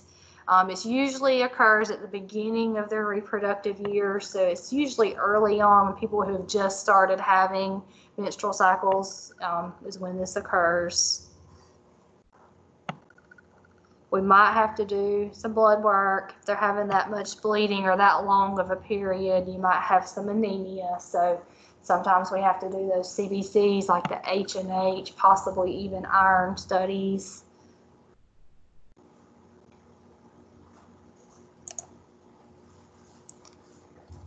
Management, we can do hormone replacement therapy, and then surgical management, you can do what's called an endometrial ablation, which is where they go in and they disrupt, it like stops the blood flow to where the fibroids are that can cause that bleeding. Sometimes though they won't do that if the patient is still in childbearing years and wants to still have children, because it could affect their ability to get pregnant. And then also hysterectomy can also work. Vulvovaginitis, this would be inflammation, but usually it's related to infection of that lower genital tract. It's usually a disruption of either hormones or the normal flora. So this would be like yeast infections. It could be bacterial infections in the vagina. STDs can lead to vulvovaginitis. Drugs like antibiotics, just being on antibiotics, whether it's for a genital issue or not, can disrupt the normal flora in the vagina, and then they could end up with a yeast infection because of that. So sometimes if as a female, if y'all ever get put on antibiotics, sometimes they may offer you like a diflucan pill too, and that will help kind of be preventative for a yeast infection. And then let's see, immunosuppression, patients that have diabetes or HIV. And then when you teach patients about this, like ways to avoid it, think about the things that we talked about for UTIs. You know, things to avoid with UTIs, so scented soaps, douching, like bubble baths, that kind of thing. All that can irritate that area and lead to more inflammation. So it's going to be like itching, burning sensation, redness. You could even have ulcers. Treatment, sitz baths, lidocaine, like a topical lidocaine, monostat. Monostat would be your drug for fungal infections like yeast infections, along with diflucan, or one or the other. Sometimes you see both. If it's bacterial, we want to do antibiotics. If it's crab lice or scabies, there's usually some topical treatments we can do to take those away that might be causing the issues. Y'all know with like crabs or any head lice work with crab lice, you have to disinfect everything, like bed sheets, all that stuff. Disinfect the whole home. Alrighty, toxic shock syndrome. This is related to menstruation and tampon use. It can be very fatal for patients. Usually it's going to occur about 5 days after the onset of menstruation, because one of the most common causes is tampons, like using tampons that are more than what you need for the flow. Like if it's, you know, the beginning of your period, you might want to use a super, but at the end, change to a lot. But if you keep using supers the whole time and you don't change them as often as you're supposed to, women who use tampons have a higher risk for toxic shock syndrome. But it's not only tampons. I had a student ask me, is it only related to tampons? No. It really can be anything that could be in the vaginal canal. So there are some types of internal contraceptives, like the rings, potentially could lead to toxic shock syndrome. And then anytime someone has a GYN surgery, let's say they go in through the vagina for a surgery, there could get a wound or an ulcer in that area, which could lead to toxic shock syndrome. But it's usually caused by staph, very abrupt onset when it occurs. And you can see it's like just kind of like an infection. So really high fever, headache, sore throat, vomiting, rash. Of course, the treatment, let's get rid of the source. That's going to be the first thing that we need to consider. I've seen patients come into the ER in toxic shock syndrome, and they have no idea why until we do our pelvic exam and we find something in their vaginal canal, like a tampon or whatever else. You know, I've seen some odd things. So remove the source of the infection, IV fluids, IV antibiotics, and then the best thing we can do from there on out, especially patients who've already experienced TSS, is teach them prevention measures.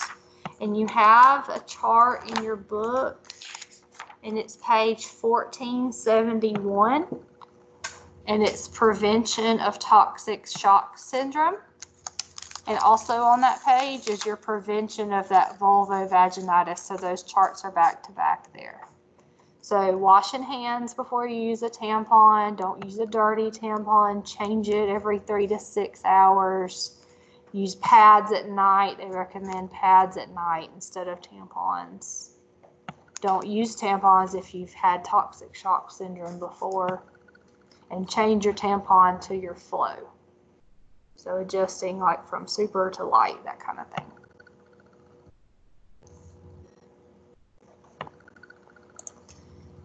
All right, pelvic organ prolapse. So what can happen here is those tendons and muscles get weak and the uterus isn't held in place. And so you may have some prolapse of the uterus. And some of the most common causes are childbirth, pregnancy, obesity, anything where you're doing excessive physical exertion, things that increase that abdominal pressure in the body can put patients more at risk for this pelvic organ prolapse. What they're going to complain to you about when they come in is obviously something they'll say it feels like something's falling out of me. And even sometimes on visual inspection, you can see the prolapse. Like bladders, this could involve the bladder or the uterus. You can actually see it prolapsing out the bottom of the patient in very, very severe cases.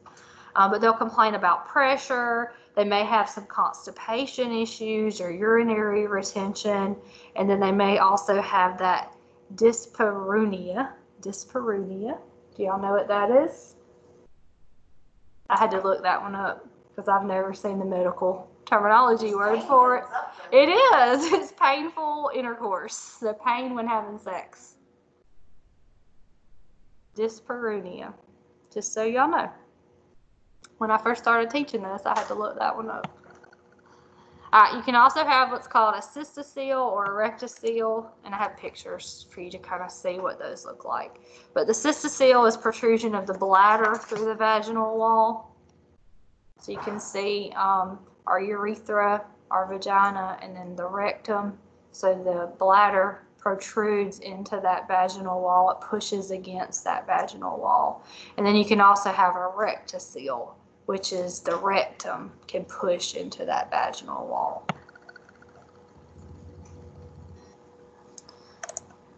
Management, non-surgical would be when we talked about the same things we talked about with incontinence. So Kegel exercises, using those pessaries, the weight training, like the vaginal weight training.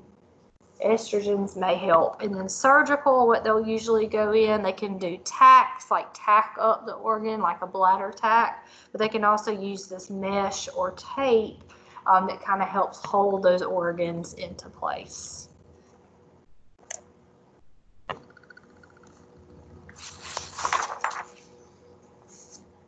Benign neoplasms, there's two main types that you more commonly see. You can see ovarian cysts or the uterine leiomyomas, which are just, most people refer to them as fibroids. Like if anyone tells you they have fibroids on their uterus, it's usually a leiomyoma.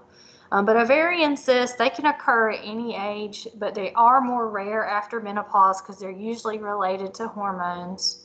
You may see them on an ultrasound, and then sometimes they come and go.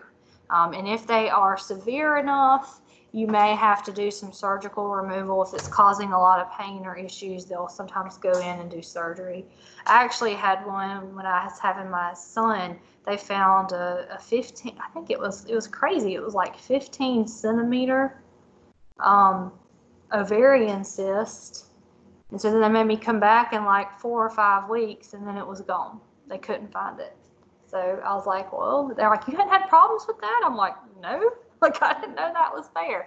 So some people don't even have symptoms with them, and some do. It can cause a lot of pain. The fibroids are usually asymptomatic. I can't get my word out. But sometimes they have symptoms, and then some people don't even get diagnosed with the fibroids until they're trying to conceive. They may even not realize it's an issue, and then they're having issues conceiving or having some infertility. And when they're doing that workup, they find out that it's because of these fibroids in the uterus. It's not allowing for the embryo to attach to the uterus. But some of the procedures they do for that would be an embolism, a uterine artery embolism. I'll make sure I say it right. Where they go in and they actually disrupt the blood flow to the fibroid so that the fibroid will go away. But again, that could have an effect with fertility too. So sometimes they don't do those unless the patient is past the point of wanting to have kids. Of course, a hysterectomy would help manage that as well. Sometimes they will put them on oral contraceptives in case it's any type of hormone-related issue. It helps regulate their periods. And then also heparin. They actually give them heparin because heparin basically slows down the growth of those fibroids. So they usually go home with like self-administering heparin to help treat it.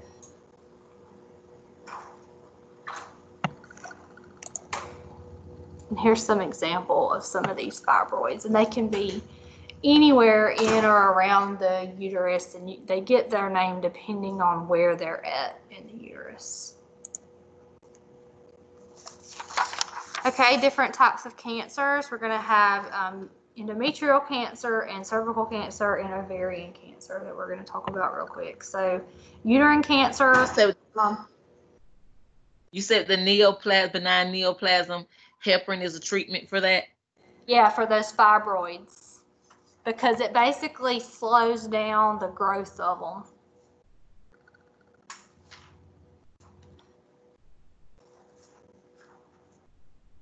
Okay, uterine cancer, one of the most common and the main symptom you're going to see is postmenopausal bleeding. Because should we have bleeding after menopause? No. So if you have a 65-year-old woman come in with vaginal bleeding, that's not a good sign. You know, and I would think she'd be gone through menopause by the time she's 65. So that's highly indicative of cancers, and especially uterine cancer.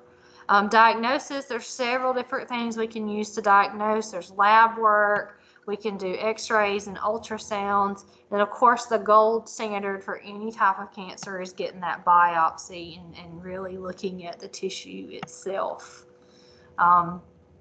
Management for uterine cancer would be either radiation, chemo, or a hysterectomy, and sometimes combinations, maybe hysterectomy and chemo. It just depends on how severe the cancer is. So, because I don't really have a slide on hysterectomy, but several of the conditions we've talked about, the treatment is a hysterectomy. You do have information in your book about the hysterectomies. And it is on page 1461 to 1463. So when you hear hysterectomy, there's different types of hysterectomies. Like it may just be the uterus that they take out, but they may do like a radical one where they take out the uterus and the cervix and the fallopian tubes and the ovaries. It just depends on the patient as far as what it is that they're going to take out and what all is involved. But afterwards, some of the post-op care for hysterectomy, and this is on page 1462, you will have some vaginal bleeding. And the recommendation is less than 1 saturated pad in 4 hours. So they should be able to use 1 sanitary pad every 4. And if they're having more than that, that could indicate excessive bleeding. Look for the dressing site. Make sure you're monitoring urine output. Make sure you're looking for abdominal or incisional pain. You want to make sure you're doing good pericare. And then also when they do a hysterectomy, they can do it open or vaginally. So they can go in through the vagina. That would be a little less invasive than doing an open one. Because the open one, you know, they have to cut through the abdominal wall. So your book has a good chart of the comparison of both. So 1462 would be for an open, and 1463 there's a chart that talks about a vaginal hysterectomy. But just like with any surgery, what are some of the post-op things we need to monitor for? Swelling, redness, bleeding. Yeah, so any signs of infection, fever, monitor your fluid and electrolytes. Some things to consider that might be different with hysterectomies, like a vaginal hysterectomy, they can't have sex afterwards for several weeks. Kind of like having a kid. Once you have a kid, you have to wait that 6-week mark. So same thing with a vaginal hysterectomy. Trying to think. Most of the stuff in here though is just post-op stuff that you always do, with the exception of some vaginal health, like don't use tampons, don't have sex, that kind of thing.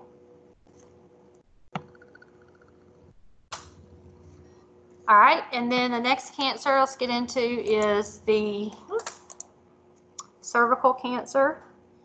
So with cervical cancer, it usually is seen in a progression of these changes to the cells of the cervix. So you may see precancerous cells, which are just cells that are abnormal but not actually malignant yet.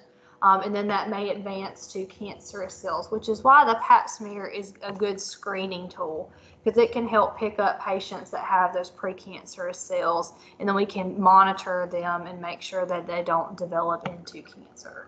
Because even if you have a positive Pap smear, it doesn't mean you have cervical cancer or even that you'll get cervical cancer. It just means that there's some abnormal cells in your cervix. It's most often caused by HPV, certain types of HPV. I was thinking it had a, yeah. Table 71-2 has your risk factors for cervical cancer, but also for the uterine cancer that we just talked about. So some of your risk factors there. Now, in the last maybe say 10 years or 15 years, I'd say, because it wasn't available when I was the age to receive it, but the Gardasil vaccine has come out, which is an HPV vaccine. And there's also another brand, Ceravix, which I haven't even really ever heard of. I've only ever heard of the Gardasil. But it's an HPV vaccine that we recommend for people who are 9 to 26 years old, ideally before their first sexual contact. And it is for people who, it's to help prevent the HPV that will then cause cervical cancer. But it doesn't work against every strain of HPV. So that needs to be understood for these patients and parents if they're discussing this. It's kind of like the flu. You know, when you get a flu shot, it doesn't protect you against every strain of the flu, which is why people could still get the flu and they have their flu shot. So kind of the same thing. It's most of the most common strains, but not all strains. For boys, they also recommend it for boys aged 9 to 26, and it's more to prevent genital warts in boys. And it's kind of like a hepatitis B vaccine. It's 3 injections over 6 months. And then if we find cervical cancer, the management usually is an ablation therapy, sometimes laser or cryosurgery, where they can kind of go in and freeze the cancerous cells off and remove them.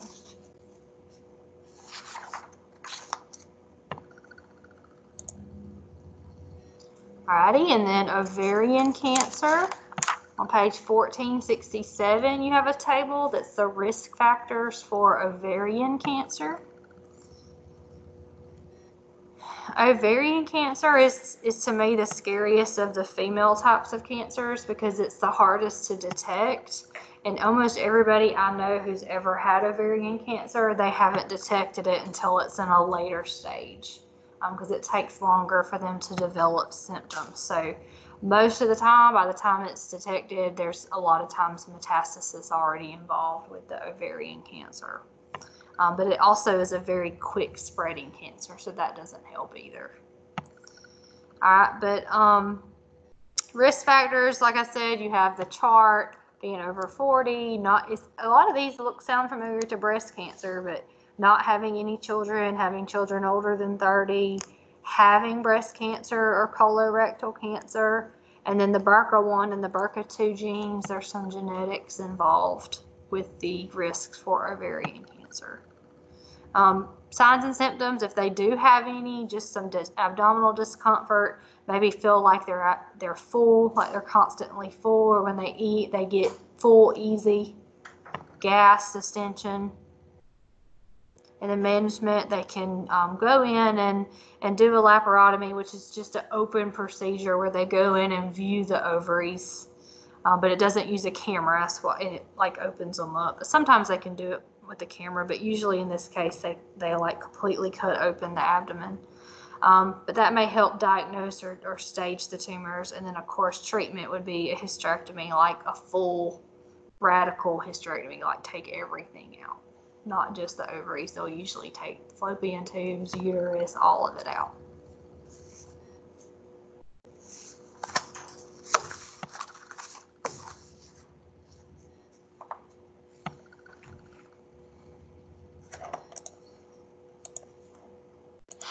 Okay.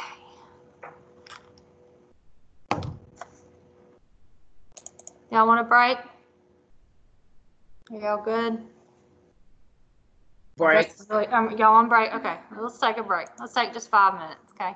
We got 2 chapters left, so let's just take a few minutes.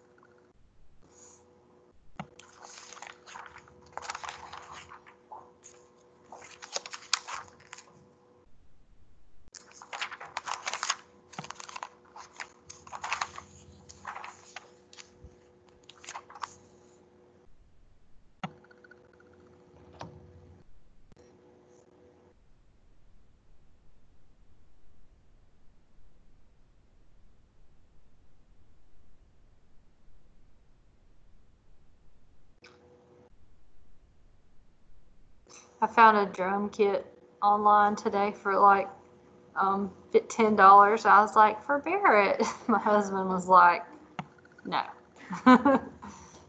Like, absolutely not.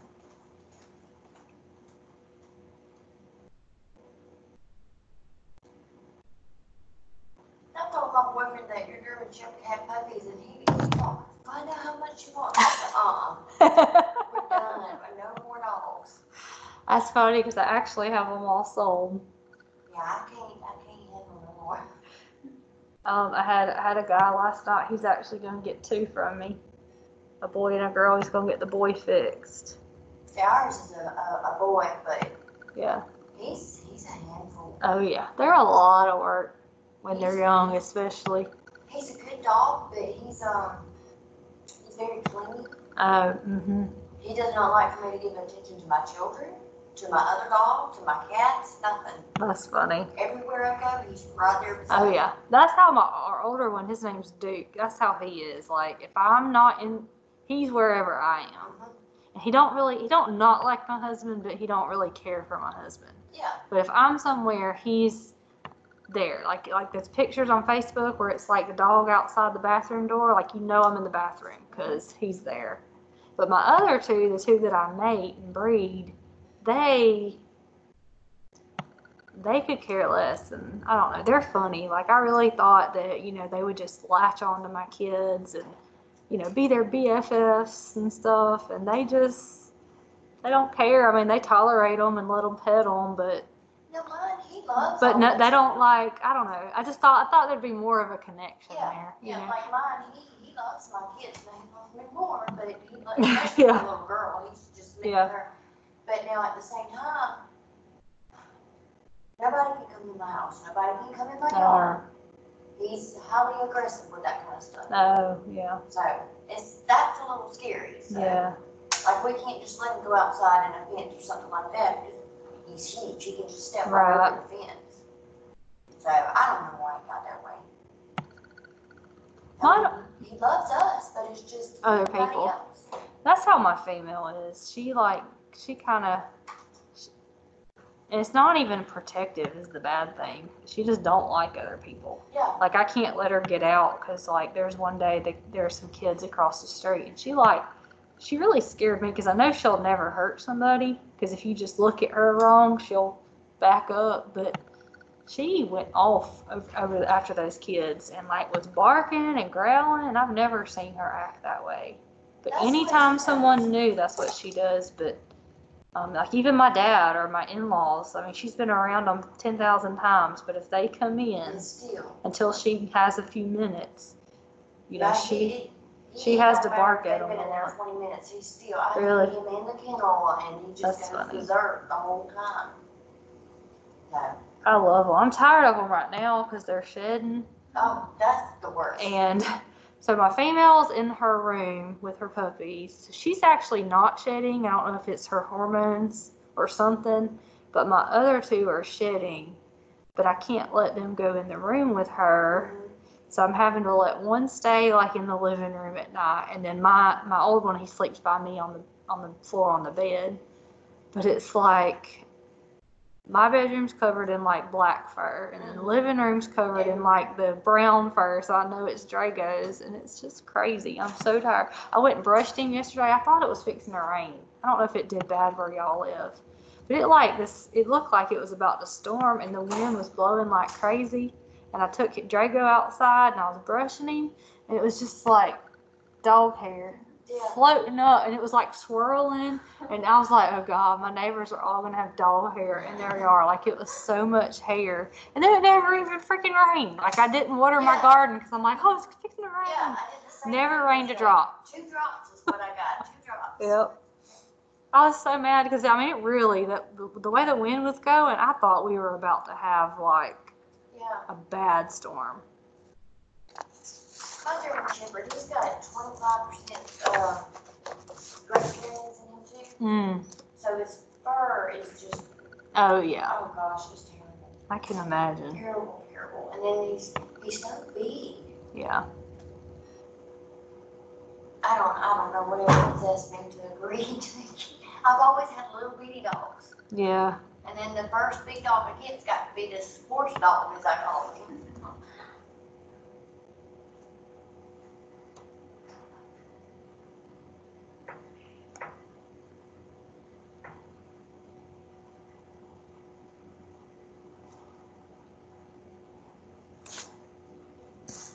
I've always had bigger dogs, but we also had some Maltese for a while. I don't know. I liked them. They're sweet dogs, but I just wasn't really a fan of them. My grandmother ended up taking them.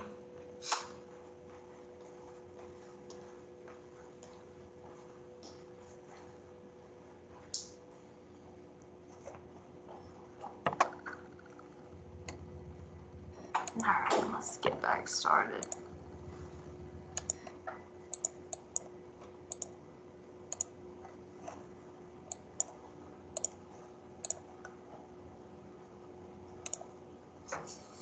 Okay, so males, this is chapter 72, male reproductive problems. The bigger ones we're going to talk about are related to the prostate, so BPH and prostate cancer. And I think we did a pretty good job covering BPH in that one post-conference, so you might even want to pull out your case study and those templates from that virtual clinical and use that as part of your notes when we're talking about BPH. But it's very common in males. It's where that prostate gland becomes enlarged, and when that happens, there can be issues with obstruction. So the complications are related to obstruction, but when you talk about signs and symptoms, it's usually related to the stream, like how the stream of urine is able to come out, because that tissue can swell and cause that obstruction. I thought I had a picture, yeah. So here's our prostate, or not ours, here's our male patient's prostate gland. That's the urethra, and the gland is like a donut that goes around the urethra. And then when that BPH tissue starts growing, you can see how it can cut off that flow through the urethra.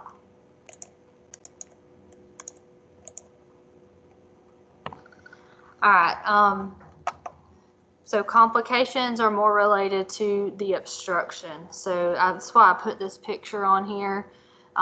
When you have an obstruction of the outflow down here from the prostate, then you can have that urine reflux back up into the ureters and then also into the kidney. So pull these terms back out of your renal chapter, that hydroureter and hydronephrosis. And that would be when you have that backup of urine into either the ureter or the kidney itself. Okay. All right, symptoms though, urgency, frequency. They may complain about hesitancy, like it's hard for them to start urinating. Once they start, it's difficult for them to continue urinating, and they may feel like they have to strain a lot to start urinating.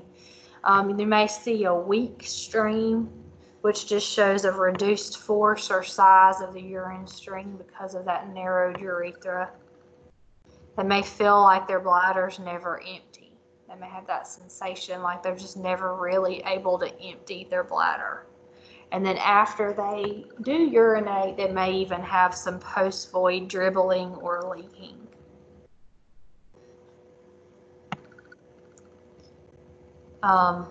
And then complication-wise, you can have that hydroureter, hydronephrosis, and then you may also end up with some incontinence because eventually those bladder walls may get hypertrophied, so they get thick and they don't work as good, and you end up with some urinary incontinence. And there's our picture again.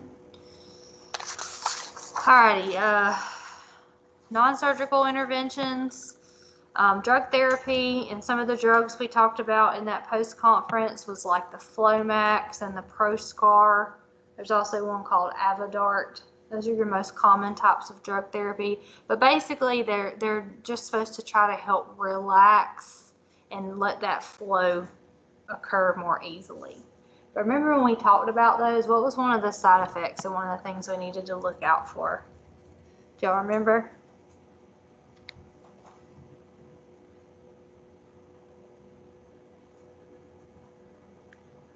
Hypotension, that postural hypotension with the position changes. All right, avoid drinking large amounts of fluid in a short time, because then they'll have to void all that out, and then that could lead to some of their issues with the BPH. Avoid all the irritants, the caffeine, diuretics, alcohol. Void as soon as you feel the urge, and avoid drugs that cause urinary retention. So I listed the 3 bigger ones there: the anticholinergics, antihistamines, and then decongestant.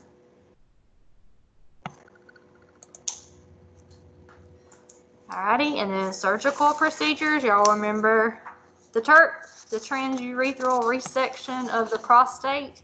And this is the picture, I think it's in your book.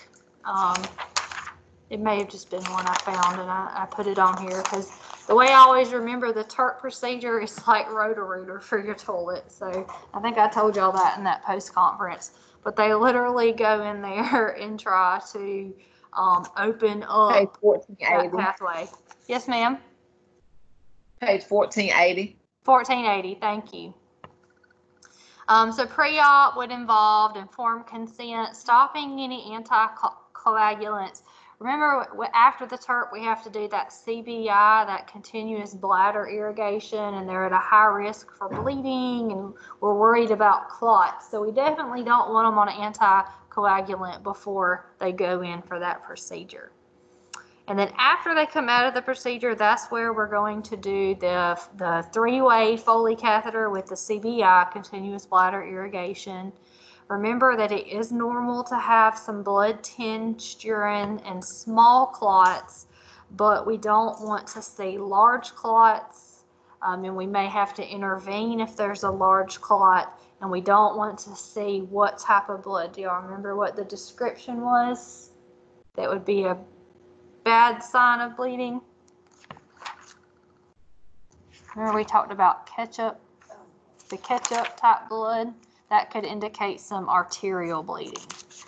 So we definitely don't want to see ketchup coming out of those Foleys after the TURP procedure. And why do we do CBI? What's the purpose of doing the CBI? Yeah, it's to keep those clots from obstructing. Okay. So here's this picture. If it's not in your PowerPoint, it's in the outline. So if y'all want to actually print it, if you'll go to the outline, I did include it on there. But just some of the things to consider after a TURP would be that you'll have to do the CBI. You want to make sure that the drainage system is functioning properly, so no kinks. What do we got to make sure as far as input and output goes with CBI? How much we put in the irrigation has to come out, right?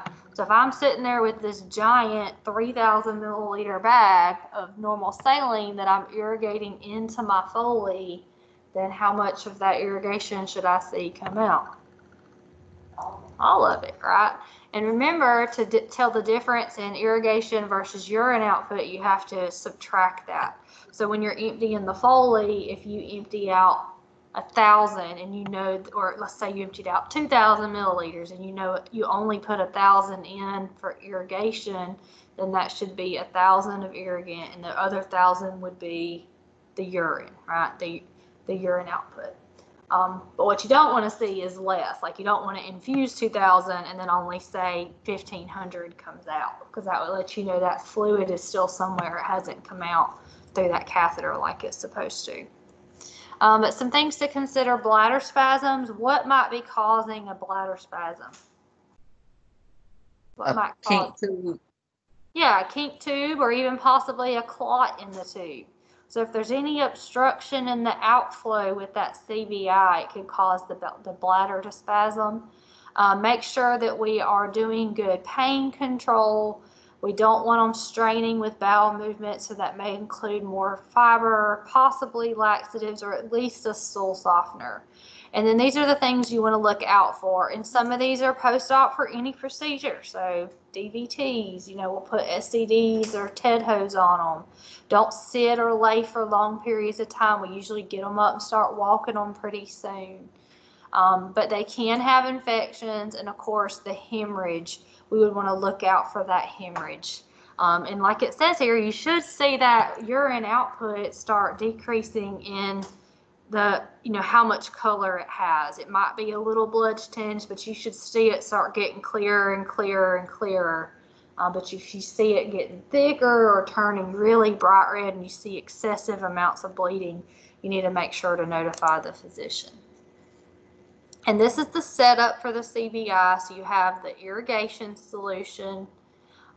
Remember, it's called a three-way catheter. So the irrigation solution goes in, it irrigates the catheter, and then, it can come back out and drain down into your bag. And we only use normal saline for it. Make sure output is equal to input, no kinking. We want to make sure there's no retention of any fluid. So you don't want a bent or kink tube. You don't want the tube laying under the patient's leg, anything that could cut off the outflow of the urine. And then make sure you watch for spasms, and it may be because there's an obstruction if you have a spasm. And the chart for this is on page 1480. It's chart 73-1, and it goes over pretty much all that I just said. And then if you do have a clot you can't get rid of, generally you'll have some kind of protocol where you're going to manually go in and try to irrigate and remove that clot. But anytime you can't get a clot out, or you do have that catch-up type bleeding, make sure you notify the physician or the surgeon, because they may have to come and intervene.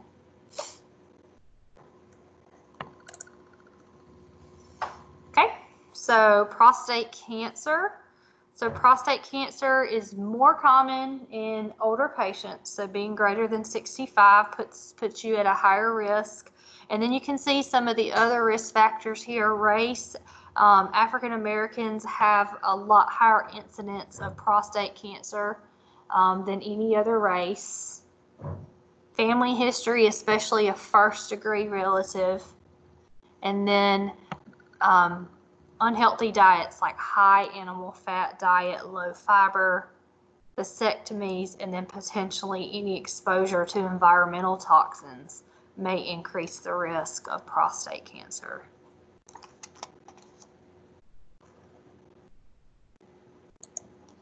All right, here's a picture of the prostate. And with cancer, it's malignant type cells that are growing in the prostate. Versus with BPH, it's just where the tissue gets enlarged. So first symptoms may kind of mimic though BPH, which is a lot of time if they have these symptoms, where the first time they come in to get seen about it, it's usually, okay, do we have BPH or do we have prostate cancer? And they'll kind of do testing that will help figure out which one it is. But difficulty starting urine, the frequency, you could have some urine retention. You're typically not going to have hematuria at the beginning. That would indicate a late sign. So if they're having hematuria from prostate cancer, it's probably more advanced. Bone pain is also a really late symptom. Labs, we can do lab or other diagnostic assessment. We have the option to do the digital rectal exam. We can do the PSA screening, and then a biopsy would confirm. So remember, we have to do the PSA before the digital rectal exam because the DRE could falsely elevate your PSA. So what you're looking for with PSA, again, it's just a screening test. Kind of think of it as the comparison to a pap smear in a female. PSA is just screening. So if a PSA is elevated, it could indicate cancer, but it doesn't diagnose cancer. They have to further investigate if they have an elevated PSA. But it's easy to do because it's just a first. Yeah, you have to draw your PSA before you do your DRE, yes. But it's a good test to use as a screening tool because it's just a blood test. You know, you don't want to have to go biopsy everybody that has symptoms.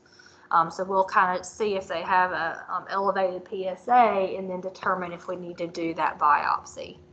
But when they do the digital rectal exam, what they do is they're trying to feel the prostate gland.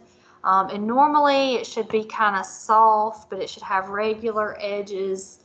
And with cancer, usually if there's cancer involved, it's really hard. Like they describe it as a stony, hard feeling. And it could feel really regular and have like little indurations or dents in the prostate gland. But also while they do that DRE, they can also express prostatic fluid. So they can make prostatic fluid come out with manipulation, and then they can take that fluid and do a culture on it, and then that culture could determine maybe it's just bacterial, and it could just be a bacterial infection in the prostate. So you may see this whole workup get done to determine BPH versus cancer versus an infection. But a biopsy would definitely confirm the cancer. Okay. Management, we can do radiation. So you have external versus the brachytherapy. The brachytherapy is the insertion of the seeds. And here's a picture of what it looks like. And they literally look like little seeds. Like, you know those mechanical pencils that you can click? It's like, you know, when they break off the ends, that's kind of what they look like. Almost like little bitty rod things. But they insert them into the prostate gland, and that releases the radiation directly into the tissue. And then you can also do external therapy, which external, remember, is like the beam of radiation. And what they'll do is they'll usually, you remember the markers, well, they'll put the markers on the patient, and that's what they aim the beam at, like an X or a plus sign or something, right at the prostate tissue to hopefully help decrease the size and potentially eliminate the cancer. Complications for either one of these, though, usually involve urinary symptoms. So some kind of issue with the urinary system and also erectile dysfunction. That's what your ED is. And then surgically, they can go in and remove the prostate. It's called a prostatectomy. And then also an orchiectomy. Orchiectomy. What do you think that's removal of? What organ? Or I don't know if you'd really consider it an organ. I guess it's more of a gland. Would that be removal of? They have two of them. The testes. So that one's your testes. All right. After the surgery where we remove the prostate, pain management, of course, is going to be very painful for these male patients.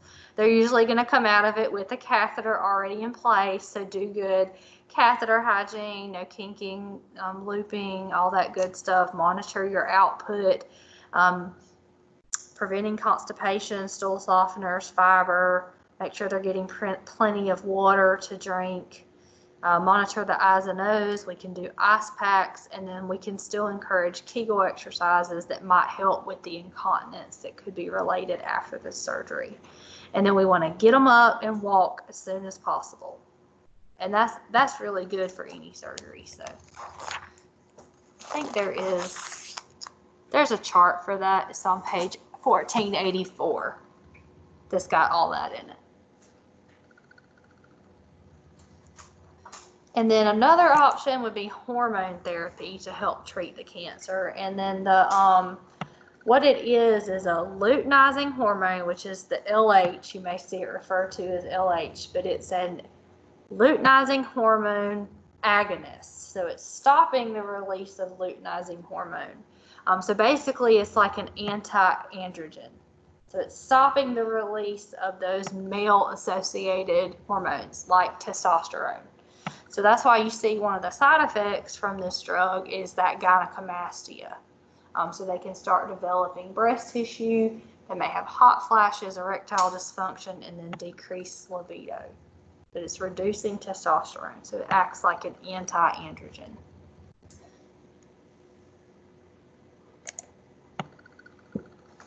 And then prostatitis, which is inflammation of the prostate gland. This can be from bacteria. It can occur with a UTI. It could develop into sepsis if left untreated. You can see some of the symptoms there kind of look just like UTI though. So dysuria, maybe some discharge, hesitancy.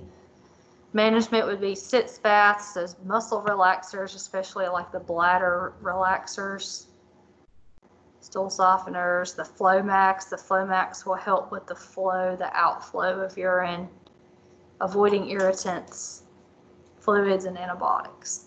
And they would have to do the CNS of that prostatic fluid from the DRE to be able to, fully diagnose the prostatitis. All right, erectile dysfunction. This is inability to achieve or maintain erection for sexual intercourse. You can have two types. You can have organic, which is like a gradual deterioration, and that could be related, for example, to a vascular disease, kind of issue with the vessels and the blood flow. But you can also have what's called functional. And functional may come and go. It's not something they suffer from all the time, but let's say they're having a really bad time in their life, really stressful, worried about finances, whatever, they may have some issues with erectile dysfunction during that time. So when we're doing a diagnosis and history, we want to know about their sexual history. Are they what kind of problems are they having? We can do Doppler studies. Basically, we're trying to determine, is it organic or is it functional? Like, is there physically something wrong causing it, or is it just like a stress-related issue for this patient? But drug therapy, we have options like Viagra and Cialis are probably the two more common ones. The Viagra is the one they have to take an hour before sex. Cialis is like every day. Like they take it every day to be able to help maintain an erection. But basically, they both increase blood flow. So they relax the smooth muscles and increase blood flow and allow for an erection. You also see these used in patients for pulmonary edema. So that's why you may see female patients on Cialis or Viagra, because it actually helps with pulmonary edema as well. And then what medicine might they be at risk for adverse effects if they're taking Viagra and Cialis, if they go to the hospital and we try to give them that medicine? This is usually an NCLEX or ATI question. It does. It can cause severe hypotension in the patient. We give it in patients that are having chest pain. What's one of our drugs for chest pain? Yeah. So anytime someone comes in, especially male patients, because extraneous exercise could lead to them having their heart attack, we definitely want to question them about their use of Viagra or one of those types of drugs before we give them nitro, because these drugs relax the smooth muscles and cause that vasodilation, and then nitro causes vasodilation. So if you give the two together, then it can really drop their blood pressure really low. So always ask about that before you give a patient nitro. And there's a little box about that on page 1490, but it tells you what I just told you. Just make sure you check it before you give nitro. You can use a vacuum constriction type device, which is like a pump, an external pump, and then you have penile implants, which are like internal pumps.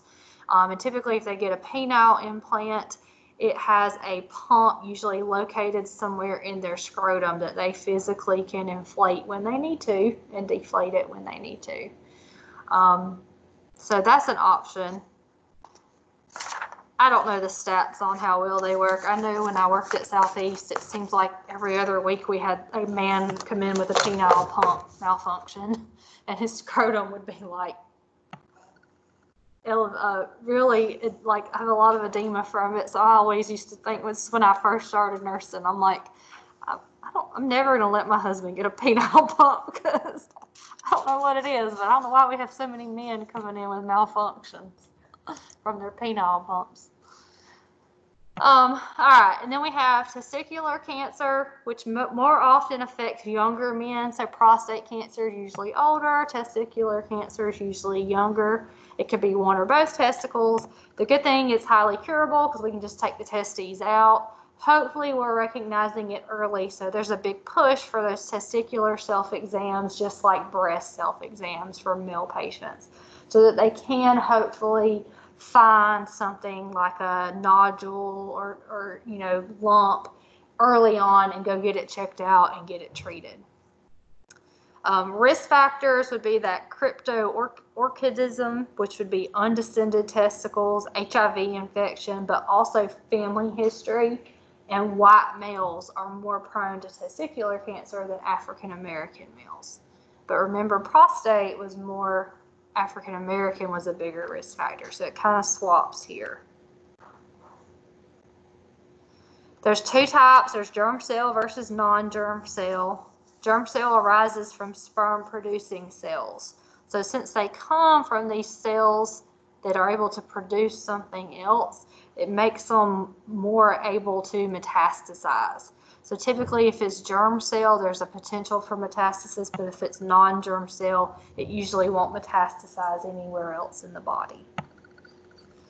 The testicular self-exam is on page 1486, but just like with females, we recommend them every month. Now, since men don't have menstrual cycles, it can be whenever. Just pick a day, make it be the same day each month. But they recommend to do it after a bath or a shower, and that's so that scrotal skin is relaxed. Make sure they test both testicles, and you just teach them to kind of roll them around in their hand. Make sure you don't feel any hard nodules. And if they do find something, make sure to repeat it or report it to their physician.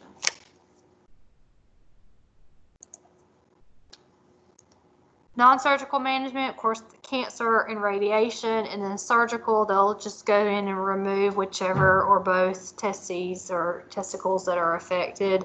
And then they also have prosthesis that they can put in, like a gel or silicone filled prosthesis to help maintain the look, physical appearance after that removal. Okay.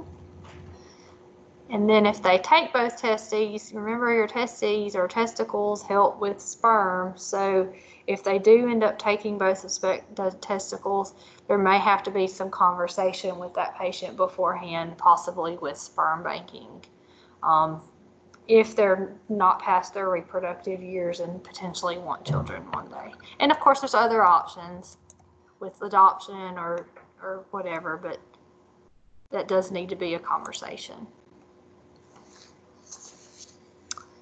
Alrighty, and then a couple of other things with male patients. We have a hydrocele, which is where you can have this mass of fluid develop. Typically it's like a straw colored fluid, but it's around the testes, so you just may see a little swelling around the testes.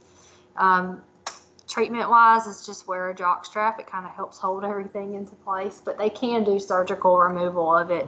And you do see, sometimes you see this a lot in younger kids, and they can even diagnose this on ultrasound, because my son was actually born with it and they found it with his ultrasound, but it was gone by the time he was like 1 or 2 years old. So it's just fluid buildup.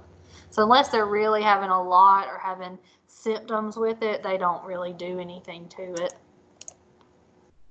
A spermatocele is where sperm-containing cysts can develop.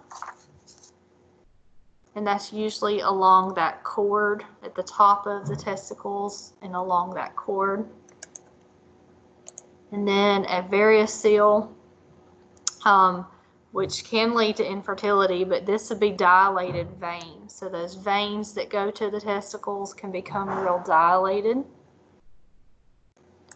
And then the other one, I only have a picture of it. I don't really have a slide, but it's called torsion, which is where that spermatic cord and blood vessels can actually get twisted. And that can happen without any external penetration or anything. I mean, it can just get twisted inside that scrotal sac, and it causes a lot of pain. And literally, they just go in there and manipulate. Usually, they can do like a manual manipulation and untwist it. Sometimes they have to do surgery, but very painful. Okay. That's males. Is that in our book? What? Is that in our book?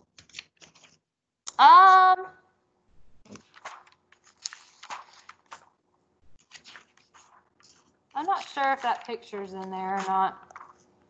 I know there's a section somewhere on here with the hydrocele and the cystoceles. I don't see that exact picture.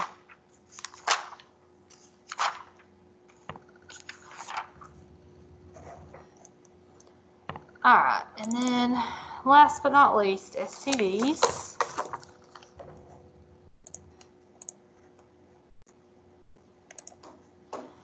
All right, so STDs, mode of transmission, obviously we're talking about sexually transmitted diseases here, and you may even hear them now more referred to as STI, more of sexually transmitted infections. So STI or STD. Some things to consider.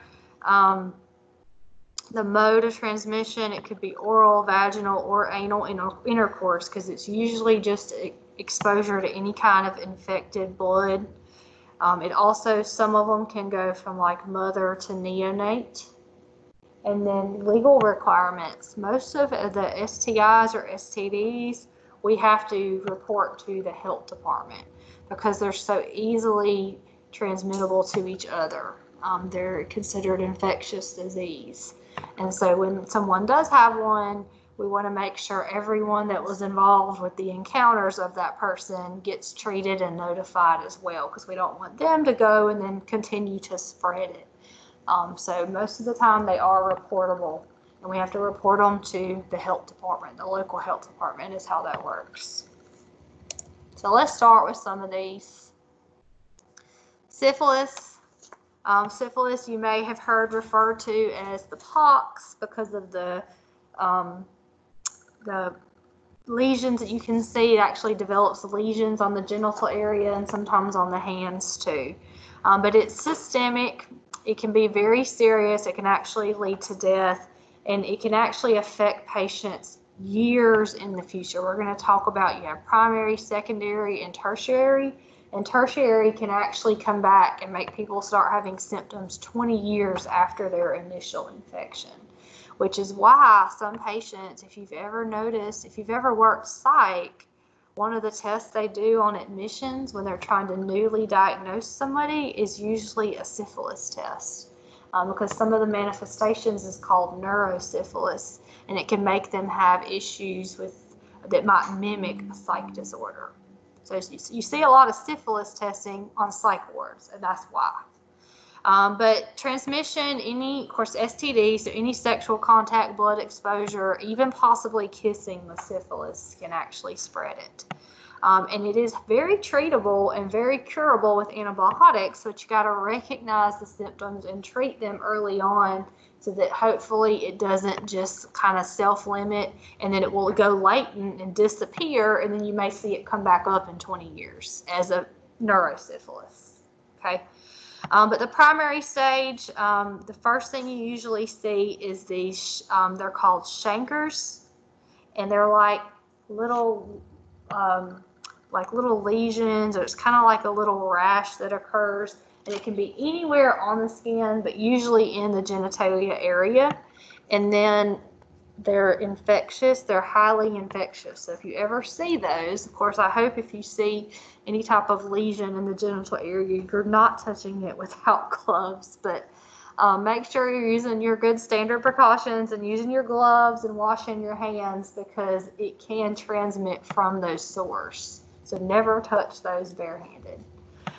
Typically, the symptoms at this point will go away within 6 weeks. And it could go latent, but hopefully we recognize it and treat it with antibiotics and take care of the disease. And then another common thing you're going to see pop up for each of these STDs is partner treatment. So with most of them, you also have to identify their sexual partners and treat them prophylactically as well. And then you have to report it to the health department. And the health department also usually does some tracing and to make sure that they've reached out to everybody. But treatment is just penicillin. It's just a one-time dose of penicillin is all it takes. They usually give it muscular, intramuscular. And then it can spread and become secondary syphilis. This will be 6 weeks to 6 months. It can become systemic and get in the bloodstream. And typically in this stage, they just complain of flu-like symptoms, like they're tired, they have muscle aches, they may even have some fever. But you also see a rash occur. And the rash occurs on the palms of their hands and the soles of their feet. And that's very characteristic of syphilis.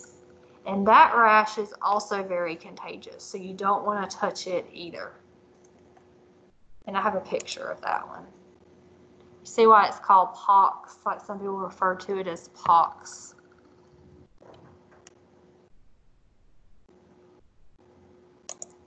All right, and then the tertiary syphilis can be up to 20 years after, that secondary syphilis stage. And it's usually because of untreated syphilis, but it mimics other conditions. That's why I say it may mimic like the neurosyphilis. It may mimic any CNS type disorder. So it may look like meningitis or weakness, but it also can cause them to be confused, disoriented, have behavioral type issues. So we always want to run that test if we have a psych patient. But you also can have cardiovascular syphilis, and that can affect the vessels. Usually it's a valve or a vessel issue. And then the test you run, I don't have it on the slide, but the test, if you're ever looking for a syphilis test in a chart, it's called the RPR. So if you ever hear someone say they had a positive RPR, that's rapid plasma reagent, which is just looking for antibodies for the syphilis. It can be positive in other viral conditions, in some viral conditions, but it usually indicates syphilis. So that's the test you usually see to help diagnose it. It's called RPR. And that's not a test you want to see come back positive on some patients. We had a patient in clinical 2 years ago, and it was a married patient, and her RPR came back positive. And so it was very awkward because the husband, had a meltdown and left, and she was there by herself, and I think she had to have, it was bad. Anyway, I'll always remember that now. RPR, syphilis. Okay, genital herpes. Genital herpes is a viral infection. It usually is a recurring issue because it's incurable. You may also have referred to it as the gift that keeps on giving, because these patients can have recurrences and they could possibly even spread it, without even knowing it. So it is the most common STD in the U.S. They can have reoccurrences, but that doesn't mean reinfection. It's like, cold sores and fever blisters are a form of herpes. So once you have it, you have it. And then if you have a stressful event, that's when you might develop a cold sore or fever blister. Same thing even if it's in the genital area, you can have fever or have a recurrence, but it doesn't mean you got reinfected. It's just the virus is in your body. You're always going to have it. There's nothing you can really do to cure it. You can just help manage when you have an outbreak. But the incubation period is 2 to 20 days. It's most infectious when you do have an outbreak. So like if they have a sore develop, that would make them, that's when they're most infectious to share it with somebody else. Risk factors, African Americans have a higher risk factor, and African American females are at the greatest risk. And they used to say type 2, herpes simplex type 1 and herpes simplex type 2. They used to say type 1 was just like cold sores and type 2 was the genital lesions, but now they're kind of backtracking on that and saying that really either of them can produce the sores anywhere on the body. Assessment, one of the indications that they're going to have a flare-up of issues is a tingling or itching sensation on the skin wherever the flare-up is going to be. It could be like a cold sore, it could be in the genital area. But they'll have that feeling for 1 to 2 days, and then they'll have, it's almost like little blister-looking type sores that will eventually, they can pop open, and then they'll eventually crust over, and that's when they'll kind of go away. But they can resolve. It can be anywhere 2 to 6 weeks, and then it can go back dormant. And then they don't have any issues for a while, and then they have another flare-up, maybe during another stressful time in their life. But stress, fever, sunburn, lots of things that could cause these types of flare-ups. Diagnosis, usually they're just doing physical and H&P type exams to diagnosis, but we can do a viral culture to diagnosis. And then the lab they do is called a PCR, which is a polymerase chain reaction, but it's just a way to look for a virus in the body.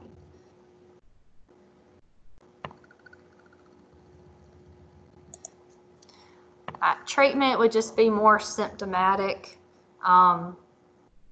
really focusing on preventing transmission.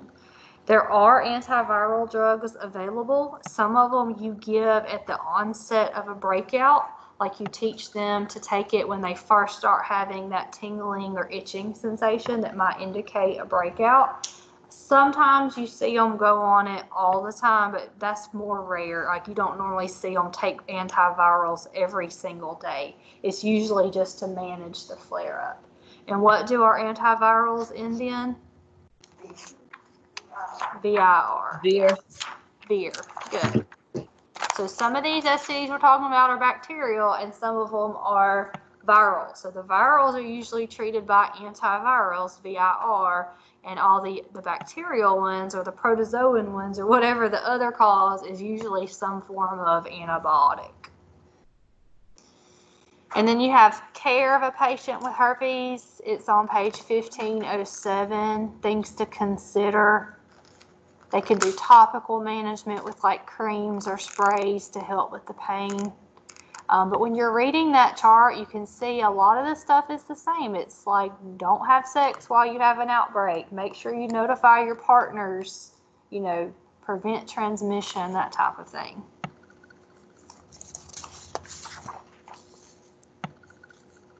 All right, genital warts is caused by HPV. So the same thing we talked about for women, the cervical cancer. There are some strains of HPV that can cause genital warts. It's these small little papillary growths that then can turn into those cauliflower type masses. Like this is like flashback to 7th grade sex class, and they threw all these pictures up there trying to scare you. Y'all remember that? Being like 13 years old and seeing these pictures. But they can grow internally or externally. Typically, they can just try to remove them if they're causing symptoms. They can do cryotherapy where they basically freeze them off. But we just treat it more symptomatically. Of course, we teach them not to have any type of sexual contact while they're having an outbreak. You want the lesions to be completely healed. And even after they're treated and healed, it's recommended that we teach the patients to use condoms. And then what was the name of the vaccine that we can give that could help? What's the vaccine for HPV? Gardasil. Gardasil, yeah. Good. So Gardasil, and then for females, make sure that they're doing those pap smears as directed. Remember 21 to 29 every 3 years that we talked about, making sure they don't have cervical cancer develop. Okay, gonorrhea. Gonorrhea is a form of bacterial infection. This one, sometimes it can be referred to as the drip or the clap, which is not textbook terms, but that's how your patients may tell you about them. First symptoms appear 3 to 10 days after sexual conduct. Sometimes they don't even have symptoms and they don't know they have it until they may have already possibly spread it to somebody else. So that's why it's important to know that 3 to 10 days, that could take 3 to 10 days to get symptoms, but they've already maybe possibly have spread it before then. For males, it usually causes dysuria and discharge, and the discharge usually is green or yellow. And that's what brings them to the doctor, is that discharge. Females will also have changes in vaginal discharge, dysuria. Sometimes females even present asymptomatically, and they don't have any symptoms at all. So they could have gonorrhea and not even know it and then be spreading it. Typically, it's the males that find out because they are more likely to have the symptoms than females. And then when they do come in, and what do you think we're going to do to diagnose this? What do you think we have to do to that discharge? Yeah. So what you'll do is you'll kind of squeeze the glands of the penis and try to elicit some of that discharge, and that's what you'll send off to culture for males. And then for females, they usually do like a pelvic exam and take cultures to try to diagnose the gonorrhea. Treatment, the treatment of choice is Rocephin as an IM shot. That's just a single dose, but you also can do azithromycin. Who else has to be treated besides the patient? Everyone they get in contact with. Good. So the partners also have to be treated. This is one of the causes of PID, which is a pelvic inflammatory disease, and we'll talk about that in a minute. And gonorrhea is on one of the CDC's lists to watch out for because it's actually becoming more prevalent. And there's some very resistant gonorrhea strains out there, like resistant to the Rocephin and several other antibiotics. So, But it is curable. yeah, it's curable. It's just, it's getting harder to treat because there's several resistant strains that are coming out. But the Rocephin is the drug of choice for it.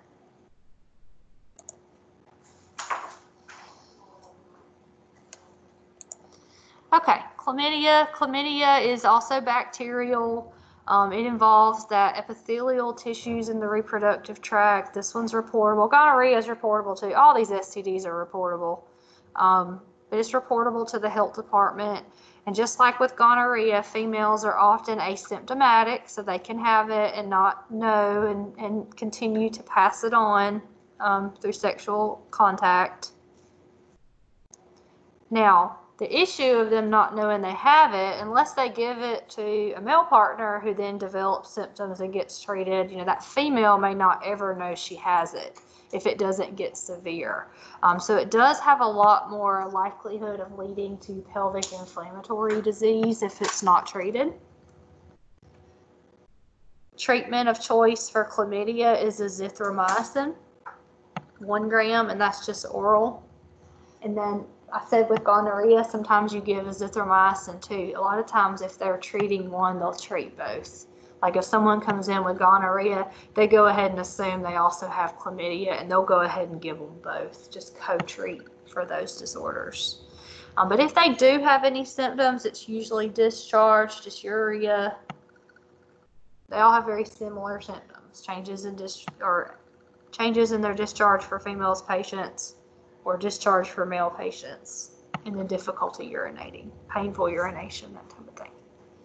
So azithromycin is your drug of choice there. PID. PID is usually the resultant of having multiple STIs. Usually involves multiple different pathogens, so they may have had a history, and you see in their history they've had gonorrhea and chlamydia and this and that, like several different infections that have involved the pelvic area. It can lead to sepsis and death. Risk factors are being less than 26 years old, multiple sex partners, having an IUD, and then of course frequent STIs and how many STIs they have. The more STIs, the more likely to develop PID. So basically it's just inflammation, but it could be anywhere, anywhere in the reproductive system. It does cause some pain, so we got to make sure to rule out other causes of pain in the reproductive system, like ectopic pregnancy, and also because of it being in the lower abdomen, like especially if it gets concentrated in that right lower side, you got to make sure it's not the appendix. But pain is usually the biggest issue, and then they'll have some bleeding, discharge, dysuria, fever, and chills. And then we just treat it with antibiotics. And unfortunately, one of the adverse effects of PID is infertility. It's one of the leading causes of infertility.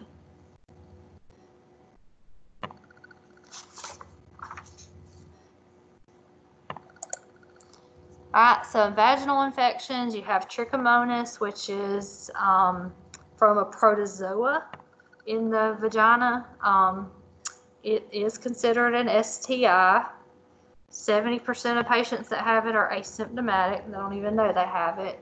And we just treat it with an antibiotic. There's no real specific antibiotic that's like a drug of choice, but it still can just, an anti-infective antibiotic will treat it. Now, Candida, which would be like a yeast infection. What did I say the treatment for that could be? What's some drugs? Huh? Diflucan. Yeah, diflucan orally, and then you can also use like the monostat topically. And typically, if it's a yeast infection, it's related to antibiotic use because of the change in the normal flora. Itching, burning, you may see some redness on inspection. It's not considered an STI. So trichomonas is considered a STI. You have to treat the partner. But yeast infections is not typically considered STI, really. You don't really have to treat the partner unless the partner develops symptoms. All right, and then patient education. So we talked about several of them where they have to take antibiotics. So the good thing about STD treatment is a lot of them just require that one-time dose. Like we prefer to treat them with the one IM injection or the one pill or whatever because of compliance. You know, if they just have to get one shot while they're in the office, it's more likely that we'll get rid of their infection before they go home versus, you know, as they go home versus someone who has to go take 7 days of a pill, you know, because they may not want to keep taking the whole 7 days. So as far as education goes, this is on page 1516, and it's a chart. It's basically got these things in it. Take your antibiotics as prescribed. Take all your antibiotics if you have more than 1 day's worth. Treat your partner. You know, if it's a bacterial STD, the partner has to be treated as well. So they need to take their antibiotic therapy. Typically, it is a 7-day dose if it's not just that single dose. So it's either a single IM or dose in the office, or they get just a 7-day dose of those antibiotics. Drink plenty of fluids and avoid antacids because they can decrease the effectiveness. And then safer sex practices for preventing STDs. You have some of them are listed on page 1504. Let me see. I'll tell you right. Yeah, there's a section in the book for safe sex practices on 1504, and then 1508 has about using condoms. Some things we need to teach the patients about using condoms. So use a condom, abstinence, mutual monogamy, only having one partner, or if they have more than one, try to decrease the number of sexual partners. And then as far as using a condom, make sure that they are checking the dates on them, keep them in a cool, dry place. Latex condoms are recommended. You don't store them in hot areas, that type of thing.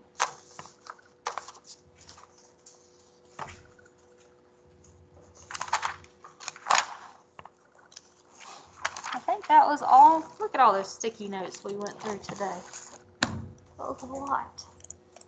I found a picture of that testicular portion in that book from 103, I think. The Jarvis. If anybody wanted to look at that, it's on page 236, chapter 17. Say it one more time. It's 236, chapter 17, in the Jarvis Physical Examination and Health Assessment. Oh, in the health assessment book? Mm-hmm. It's got a picture of the testicular portion, and it explains it. Hey, why don't you post it to the chat, Chanel? I can do that. And then everybody can see it. Okay, so 2 tests Monday. You're gonna do ear and eye first. No open book for that one. Reproductive will be open book, but still study for both and have all your notes organized because you're not gonna have time to look up every question. Okay. And I will try to get those posted for you that day as soon as possible. And then besides those tests, the only thing we'd have next week in 107 is the final retention. If you want to join, it'll be on the teams. Okay.